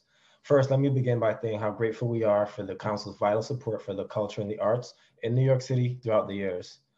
Additionally, today's hearing marks a 1-year shift since we saw COVID-19 take over daily life and also the cultural industry's struggle with the paradigm shift. According to a recent study in 2020, CIG saw just under $500 million in deficit due to revenue losses while investing millions in reopening. Organizations identified ways across New York City from meal and PPE distribution, volunteering space for blood drives, testing for vaccines, and overall, collectively, the CIG spent $2 million in order to ensure New Yorkers were able to access quality virtual programming. And in total, these offerings reach about 10 million individuals, especially those hard hit by the pandemic. At Brooklyn Children's Museum, we've been able to provide space for 6 artists in our community to help through the unifying power of the arts. Additionally, as mentioned earlier, we are partnering with Brooklyn Public Library to offer a grab-and-go service in a community that just lost their library. Looking forward, CIGs are critical to the economic recovery of the city. Staff wages and dollars from visitation across the cultural industry help reinvigorate the local economy. And also, I want to express our strong support for colleagues who are not members of the CIG, who we worked alongside in the past year through our Culture at 3 call, which has led to a number of initiatives such as funding for the Coalition of Theaters of Color, council initiatives, and additionally, council initiatives like CASA and SUCASA are critically important. We deeply appreciate the council's unwavering support and ask you once again to ensure that culture is viable for New York City. We ask that the cultural budget be held harmless and maintained at fiscal 21 levels as we wait on further information around federal relief around the COVID pandemic that might be made available to the city. I'm expired. Thank you.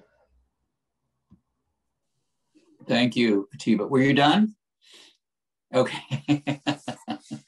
We would have let you go on certainly longer. And yes, it certainly will be interesting to see what the federal stimulus looks like for our city and what we decide to do with that money, because we are talking about simply holding culture and the arts and libraries and programs and services harmless and keeping them the same. I want to know where that money is going. Right. And we have an opportunity with the stimulus on top of the budget situation not being as dire as many have feared and predicted, to be in a position to actually add funding and to direct funding to Black and Brown communities and organizations. This is an opportunity, and let's see what we as a city do with it. And I think, Lucy, you're up. Yes, thank you, Chair, Ms. Lucy Sexton, whenever you're ready. Time starts now. Thank you so much. And just before I even start my testimony, I want to say that yes, Other states and cities have created dedicated streams of their relief money towards the arts and culture sector. New York State and New York City needs to do the same. Ready to imagine that with you. Thank you, Chair Van Bramer and members of the City Council for this important and urgent hearing. My name is Lucy Sexton. I'm with the Cultural Advocacy Coalition, New Yorkers for Culture and Arts. Well, I realize we're talking about the budget and that this is a time of economic crisis. I think we need to talk about a radical reimagining of New York City, one with arts and culture supported in every community, helping every neighborhood recover economically and emotionally, and laying the groundwork for an equitable and thriving city going forward. Arts and culture have led the city's economic recovery before, during past crises, inhabiting and revitalizing the hollowed out industrial spaces in the 70s, creating festivals that drew people downtown after 9/11, and getting people back on the streets and into businesses coming out of the 2008 financial crisis. Now is the time to invest in, not to cut, this critical economic driver. The benefits that arts and culture bring extend far beyond economics. Data has shown that neighborhoods with cultural assets have improved outcomes in education, aging, mental health, youth engagement with criminal justice, community strength, and safety. Every one of these areas will have hearings during this budget season. I ask you to remember the role culture plays in each area. So when you think of schools, remember strong arts programs leads to student success. When you think of safety, remember that community centers with cultural programs can disrupt patterns and lead to reduced crime rates. And we are insanely affordable. The city spends a mere 0.25% of its annual budget on the cultural programs that drive the economy, increase tax revenue, and show immeasurable improvements in the lives of its residents. In recent years, the council has worked hard to increase support of culture, and we are so grateful. But right now, arts and culture are hanging on by a thread. Most cultural organizations remain partially or wholly shuttered. More than half our workforce remains unemployed. And the organizations most at risk are the ones most dependent on public funding, organizations disproportionately led by and serving BIPOC communities that have been hardest hit by all aspects of this crisis. I'm asking the council to break with conventional patterns of cutting arts and culture as some form of amenity. I'm asking that we push against a survival of the fittest approach and instead invest more robustly in the parts of our ecosystem most likely to disappear. We cannot come out of this terrible time with a decimated arts and culture landscape that is more white and more centralized than it was before. I want to be clear that we are fighting to hold harmless the support for every part of our cultural ecosystem, from CIGs serving hundreds of thousands of New Yorkers, to arts and culture groups of every size who serve every community in the city with CDF funding, to critical initiatives, including the Coalition of Theaters of Color and struggling CASA and SUP CASA programs for kids and seniors. In short, we ask that you protect every cent of the current cultural budget as if our city's life depends on it, because it does. Thank you for letting me testify. Thank you, Lucy. I'll have a few more words as we wrap up. I think we have one or two more folks to testify, but I feel everything that you just said. Thank you so much, Chair. So now we will go back to those who we missed. And we begin with Ms. Sarah Espanol, librarian, Queens Library. Whenever you're ready, please.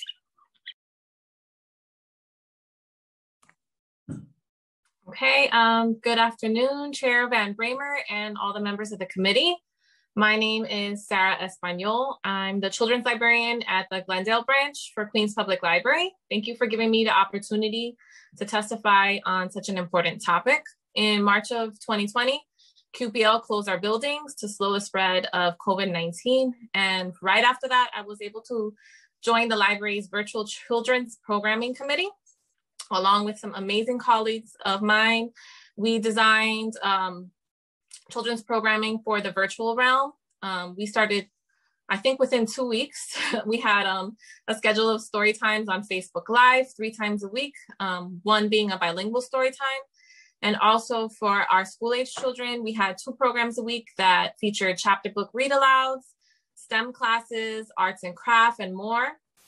In partnership with our marketing department, we started developing content for our YouTube page that included videos on early literacy, science experiments, and also instructional videos on how to access our digital collection. As a children's librarian, our relationship with our local schools is very important, and I reached out to my local schools.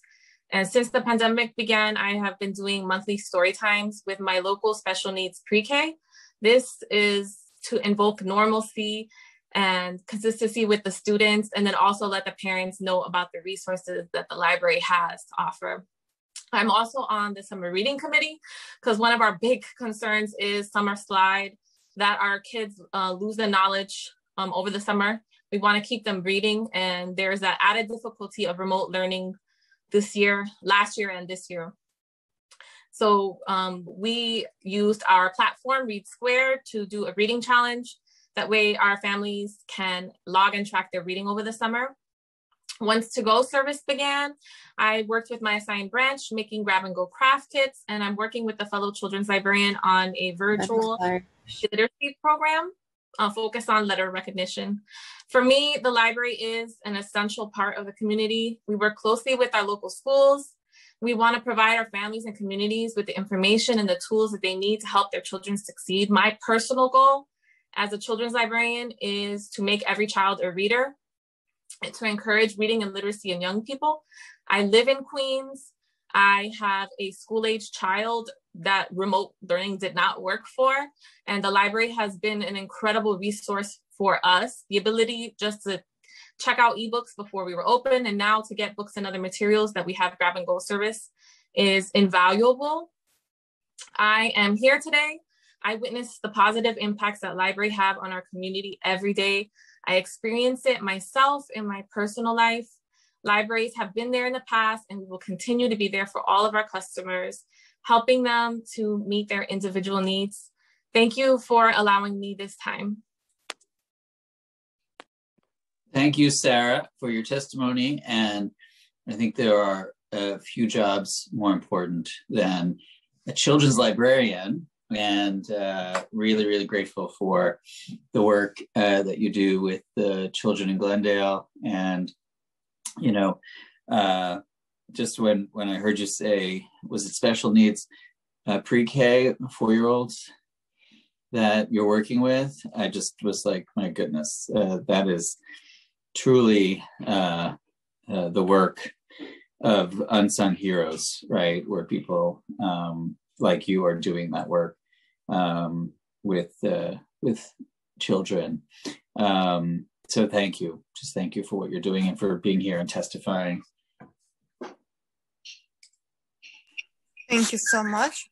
Next, we'll hear from Ms. Jocelyn Atahualpa, Local 1321, Queens Library Worker. Whenever you're ready, please. Time starts now. Thank you for pronouncing my last name correctly. Good afternoon to all. Thank you, Chairman Jimmy Van Bramer and fellow committee members for the opportunity to testify today. My name is Jocelyn Atahualpa. I'm the program coordinator for Queens Memory at the Queens Public Library. Queens Memory is a joint community archiving project with Queens College. In my personal capacity, I also coordinate the Centro Corona Mutual Aid Network in Corona, Queens, and have been a community organizer for the past decade in New York City.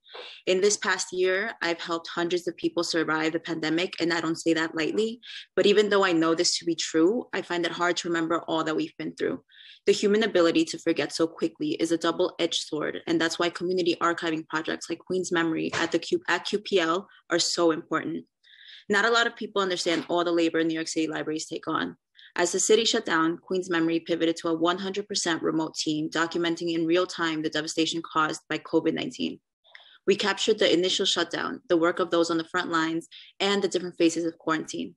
We conducted panels and oral history interviews to learn about the impact of the pandemic on immigrants and small businesses in Queens. We've interviewed hundreds of New Yorker nurses, community organizers, those in power, and everyday people who spoke on their experiences in their own terms. We didn't do this alone. We were able to activate over 100 volunteers, expanding the work, bringing in more support from QPL staff, and exploring new technology. Our adaptability was quick, and I commend us for that. It's surprisingly easy to forget all that's happened since the city shut down in March of last year. I don't say that because the things that happened weren't important or because it wasn't a lot. I say it because our brains tend to suppress trauma and crises for our own self-preservation. This past year showed us collectively, more than any other singular event, how precarious life in New York City can be. It's so important that every day New York City history be preserved. We need to have a material understanding of the ways in which our systems failed us so that we can change and fix them. There are many instances on a federal level, but also on a state and city level where New Yorkers were abandoned, and I don't ever want us to live through that again. New York City libraries, among many things, work to preserve our history, and without it, we'd be lost, destined to repeat our mistakes. I hope I've given you some insight into our work and that you can support a strong future for our libraries in New York City.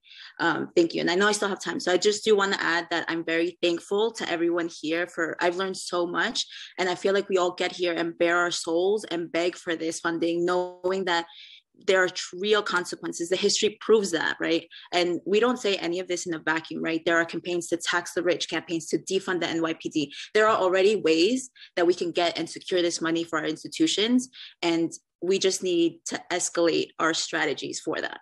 Thank you. Thank you. You know, we're 3.5 hours in,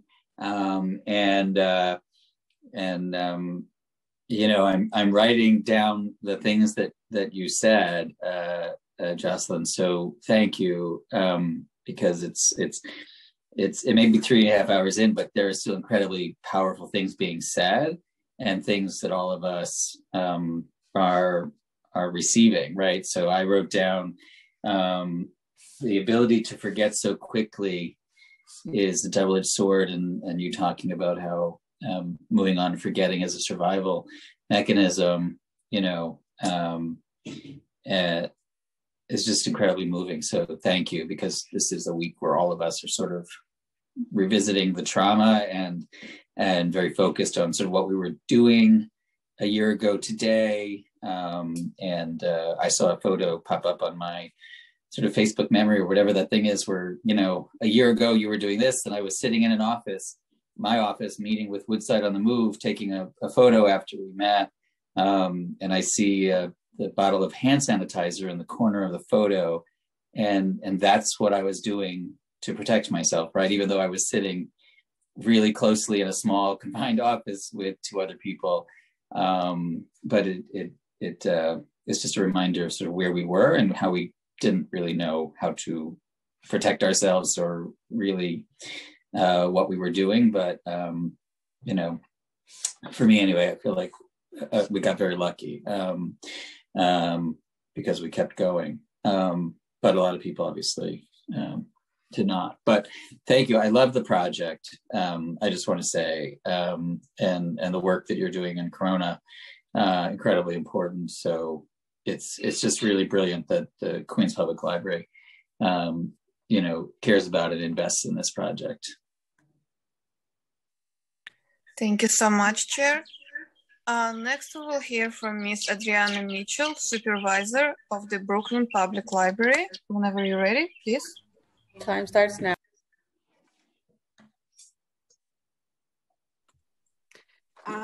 Okay, good afternoon, Chair Van Bramer. Good afternoon, everyone, all members of the committee. Thank you for allowing me to speak today. My name is Adriana Mitchell, and I am here today to provide testimony on behalf of the Brooklyn Public Library and plead for the continued support of BPL's efforts in the borough of Brooklyn. I am proud and honored to have worked for the Brooklyn Public Library for almost 15 years in different capacities over the course of the years. I am currently the neighborhood library supervisor for the Brighton Beach Library, and I have had the opportunity to work in different branches at BPL and experience the diversity and different needs for each community.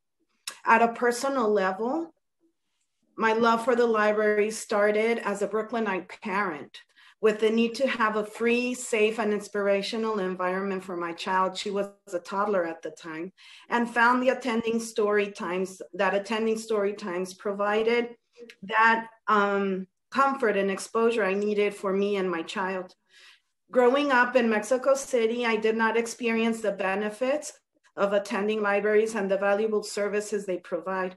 So I found that individual lives, regardless of who you are or where you come from.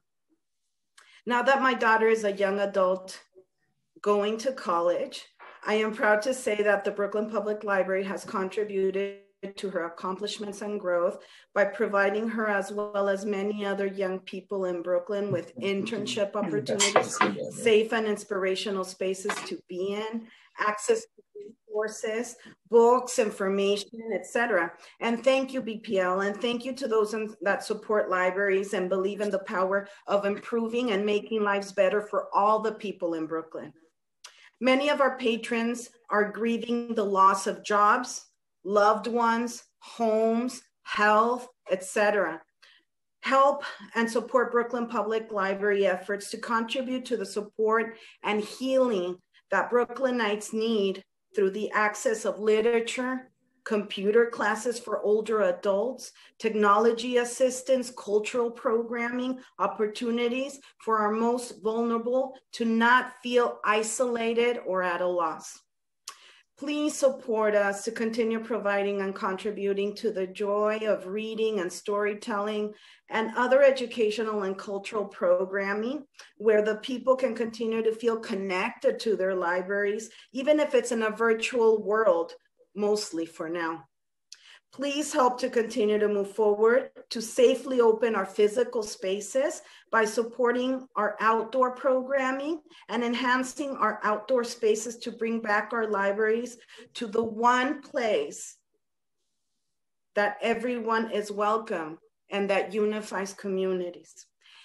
Chair Van Bramer, it's good to see you again. Thank you all members of the committee. I wanna thank you for everything, for your advocacy, for all that you have done, are doing, and will continue to do to support our library, so thank you. Thank you for your powerful testimony and for your work. I love hearing the stories of library workers and mentioning the branches that you all work at, and having been to so many of them myself, obviously, over the years as a library employee and the chair of the committee. And, you know, just listening to you, Adriana, you reminded me that several people throughout this hearing have, said the words plead, or even in some cases beg, right? And it's outrageous that anyone would, feel like we need to do that to our government to fund libraries and the arts, right? It should be understood and accepted that government must play this role, right? And people obviously need to hold government accountable and demand what is needed for communities. But I just want to say to you and to everyone, we owe you, right? Like this city owes each and every one of you the funding and the respect that you deserve and that you rightly possess because of what you do. So I just wanted to say that, and I have been on the other side, of course, right? When I was a library employee for 11 years, and as an advocate, obviously, in my own life and my activism. But I just being on this side of the equation, if you were, or the table, I just want to express my empathy for all that everyone is bringing to the hearing, right? Thank you. I think there's one more person to testify, last but not least. Yes, Chair. Next and last speaker is Svetlana Negrimovsky. Whenever you're ready, please.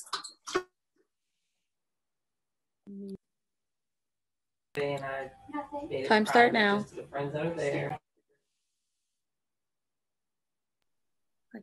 Okay. Good afternoon. Good afternoon. My name is Svetlana Negrimovsky. I'm the neighborhood library supervisor at the Shipsett Bay branch, Brooklyn Public Library. And I'm here to speak about the importance of public library system to New York City. Thank you to the Cultural Affairs and Library Committees for allowing me to testify. Brooklyn Public Library has always been a cultural, educational, recreational center and a favorite place for all Brooklyn residents. I have been working for Brooklyn Public Library for 20 years. For all those years, I've never seen patrons benefit more from our programs than this past year. Now, more than ever, I'm learning that the services we offer to the community are essential. Library workers are not considered frontline workers. However, Brooklyn Public Library's enthusiastic staff saved people, especially the elderly, from loneliness, depression, despair through virtual programs and services. For example, one of our virtual programs called Talent Without Borders gives an opportunity for people to come together and share their original music and poetry with the community. This program went far beyond Brooklyn and attracted participants from other countries. Our program participants always tell me that in the pandemic, while they are locked in their homes, these programs has challenged their lives, changed their lives, saved them from loneliness, depression, has provided them emotional support and hope for the future. I would like to thank the committee for all the support that you have offered us in the previous years. Now, more than ever, we are asking you, do not cut our library's budget so we can continue this wonderful mission. Thank you. Thank you, Svetlana. Thank you very much. And I think Anna will let us know, but I believe that's the last person to testify for today's hearing. Almost 4 hours in. I want to thank all the folks who are left in the room. Sade, thank you.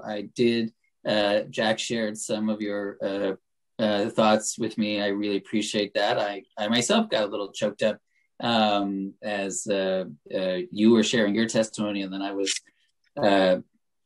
sharing some of my experiences and thoughts, which went deeper than I had intended to go at the time, but I appreciate that. So I also just want to say, as I look out on the screen and, chairing this committee for the last 11 plus years, there are so many women who come before this committee, so many strong, fierce women, so many women of color who are leading and leaders, and it's just a privilege and an honor to really work for you and to be,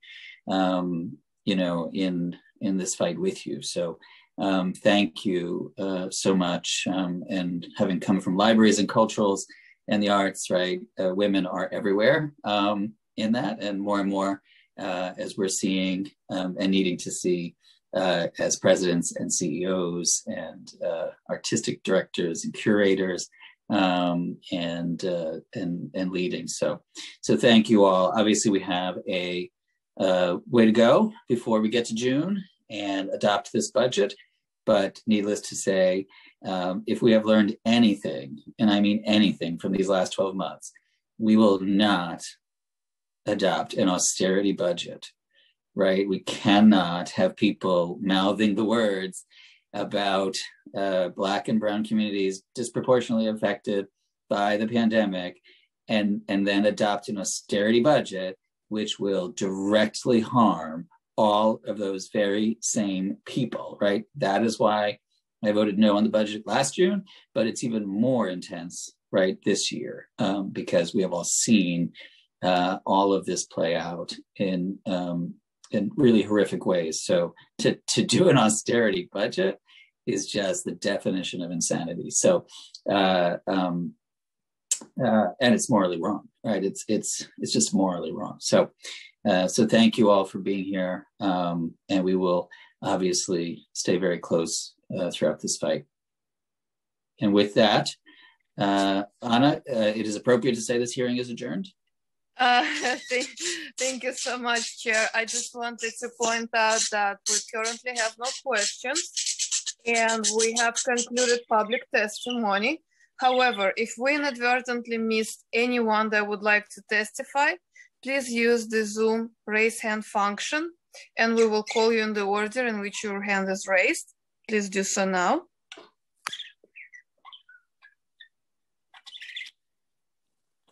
There seems to be no hands raised. So, Chair, it appears that we concluded this portion. Thank you very much. Thank you to our library folks and our cultural folks, all of you that live in my heart all the time. Thank you so much. With this, hearing is adjourned. Have a good day, everyone. Thank you.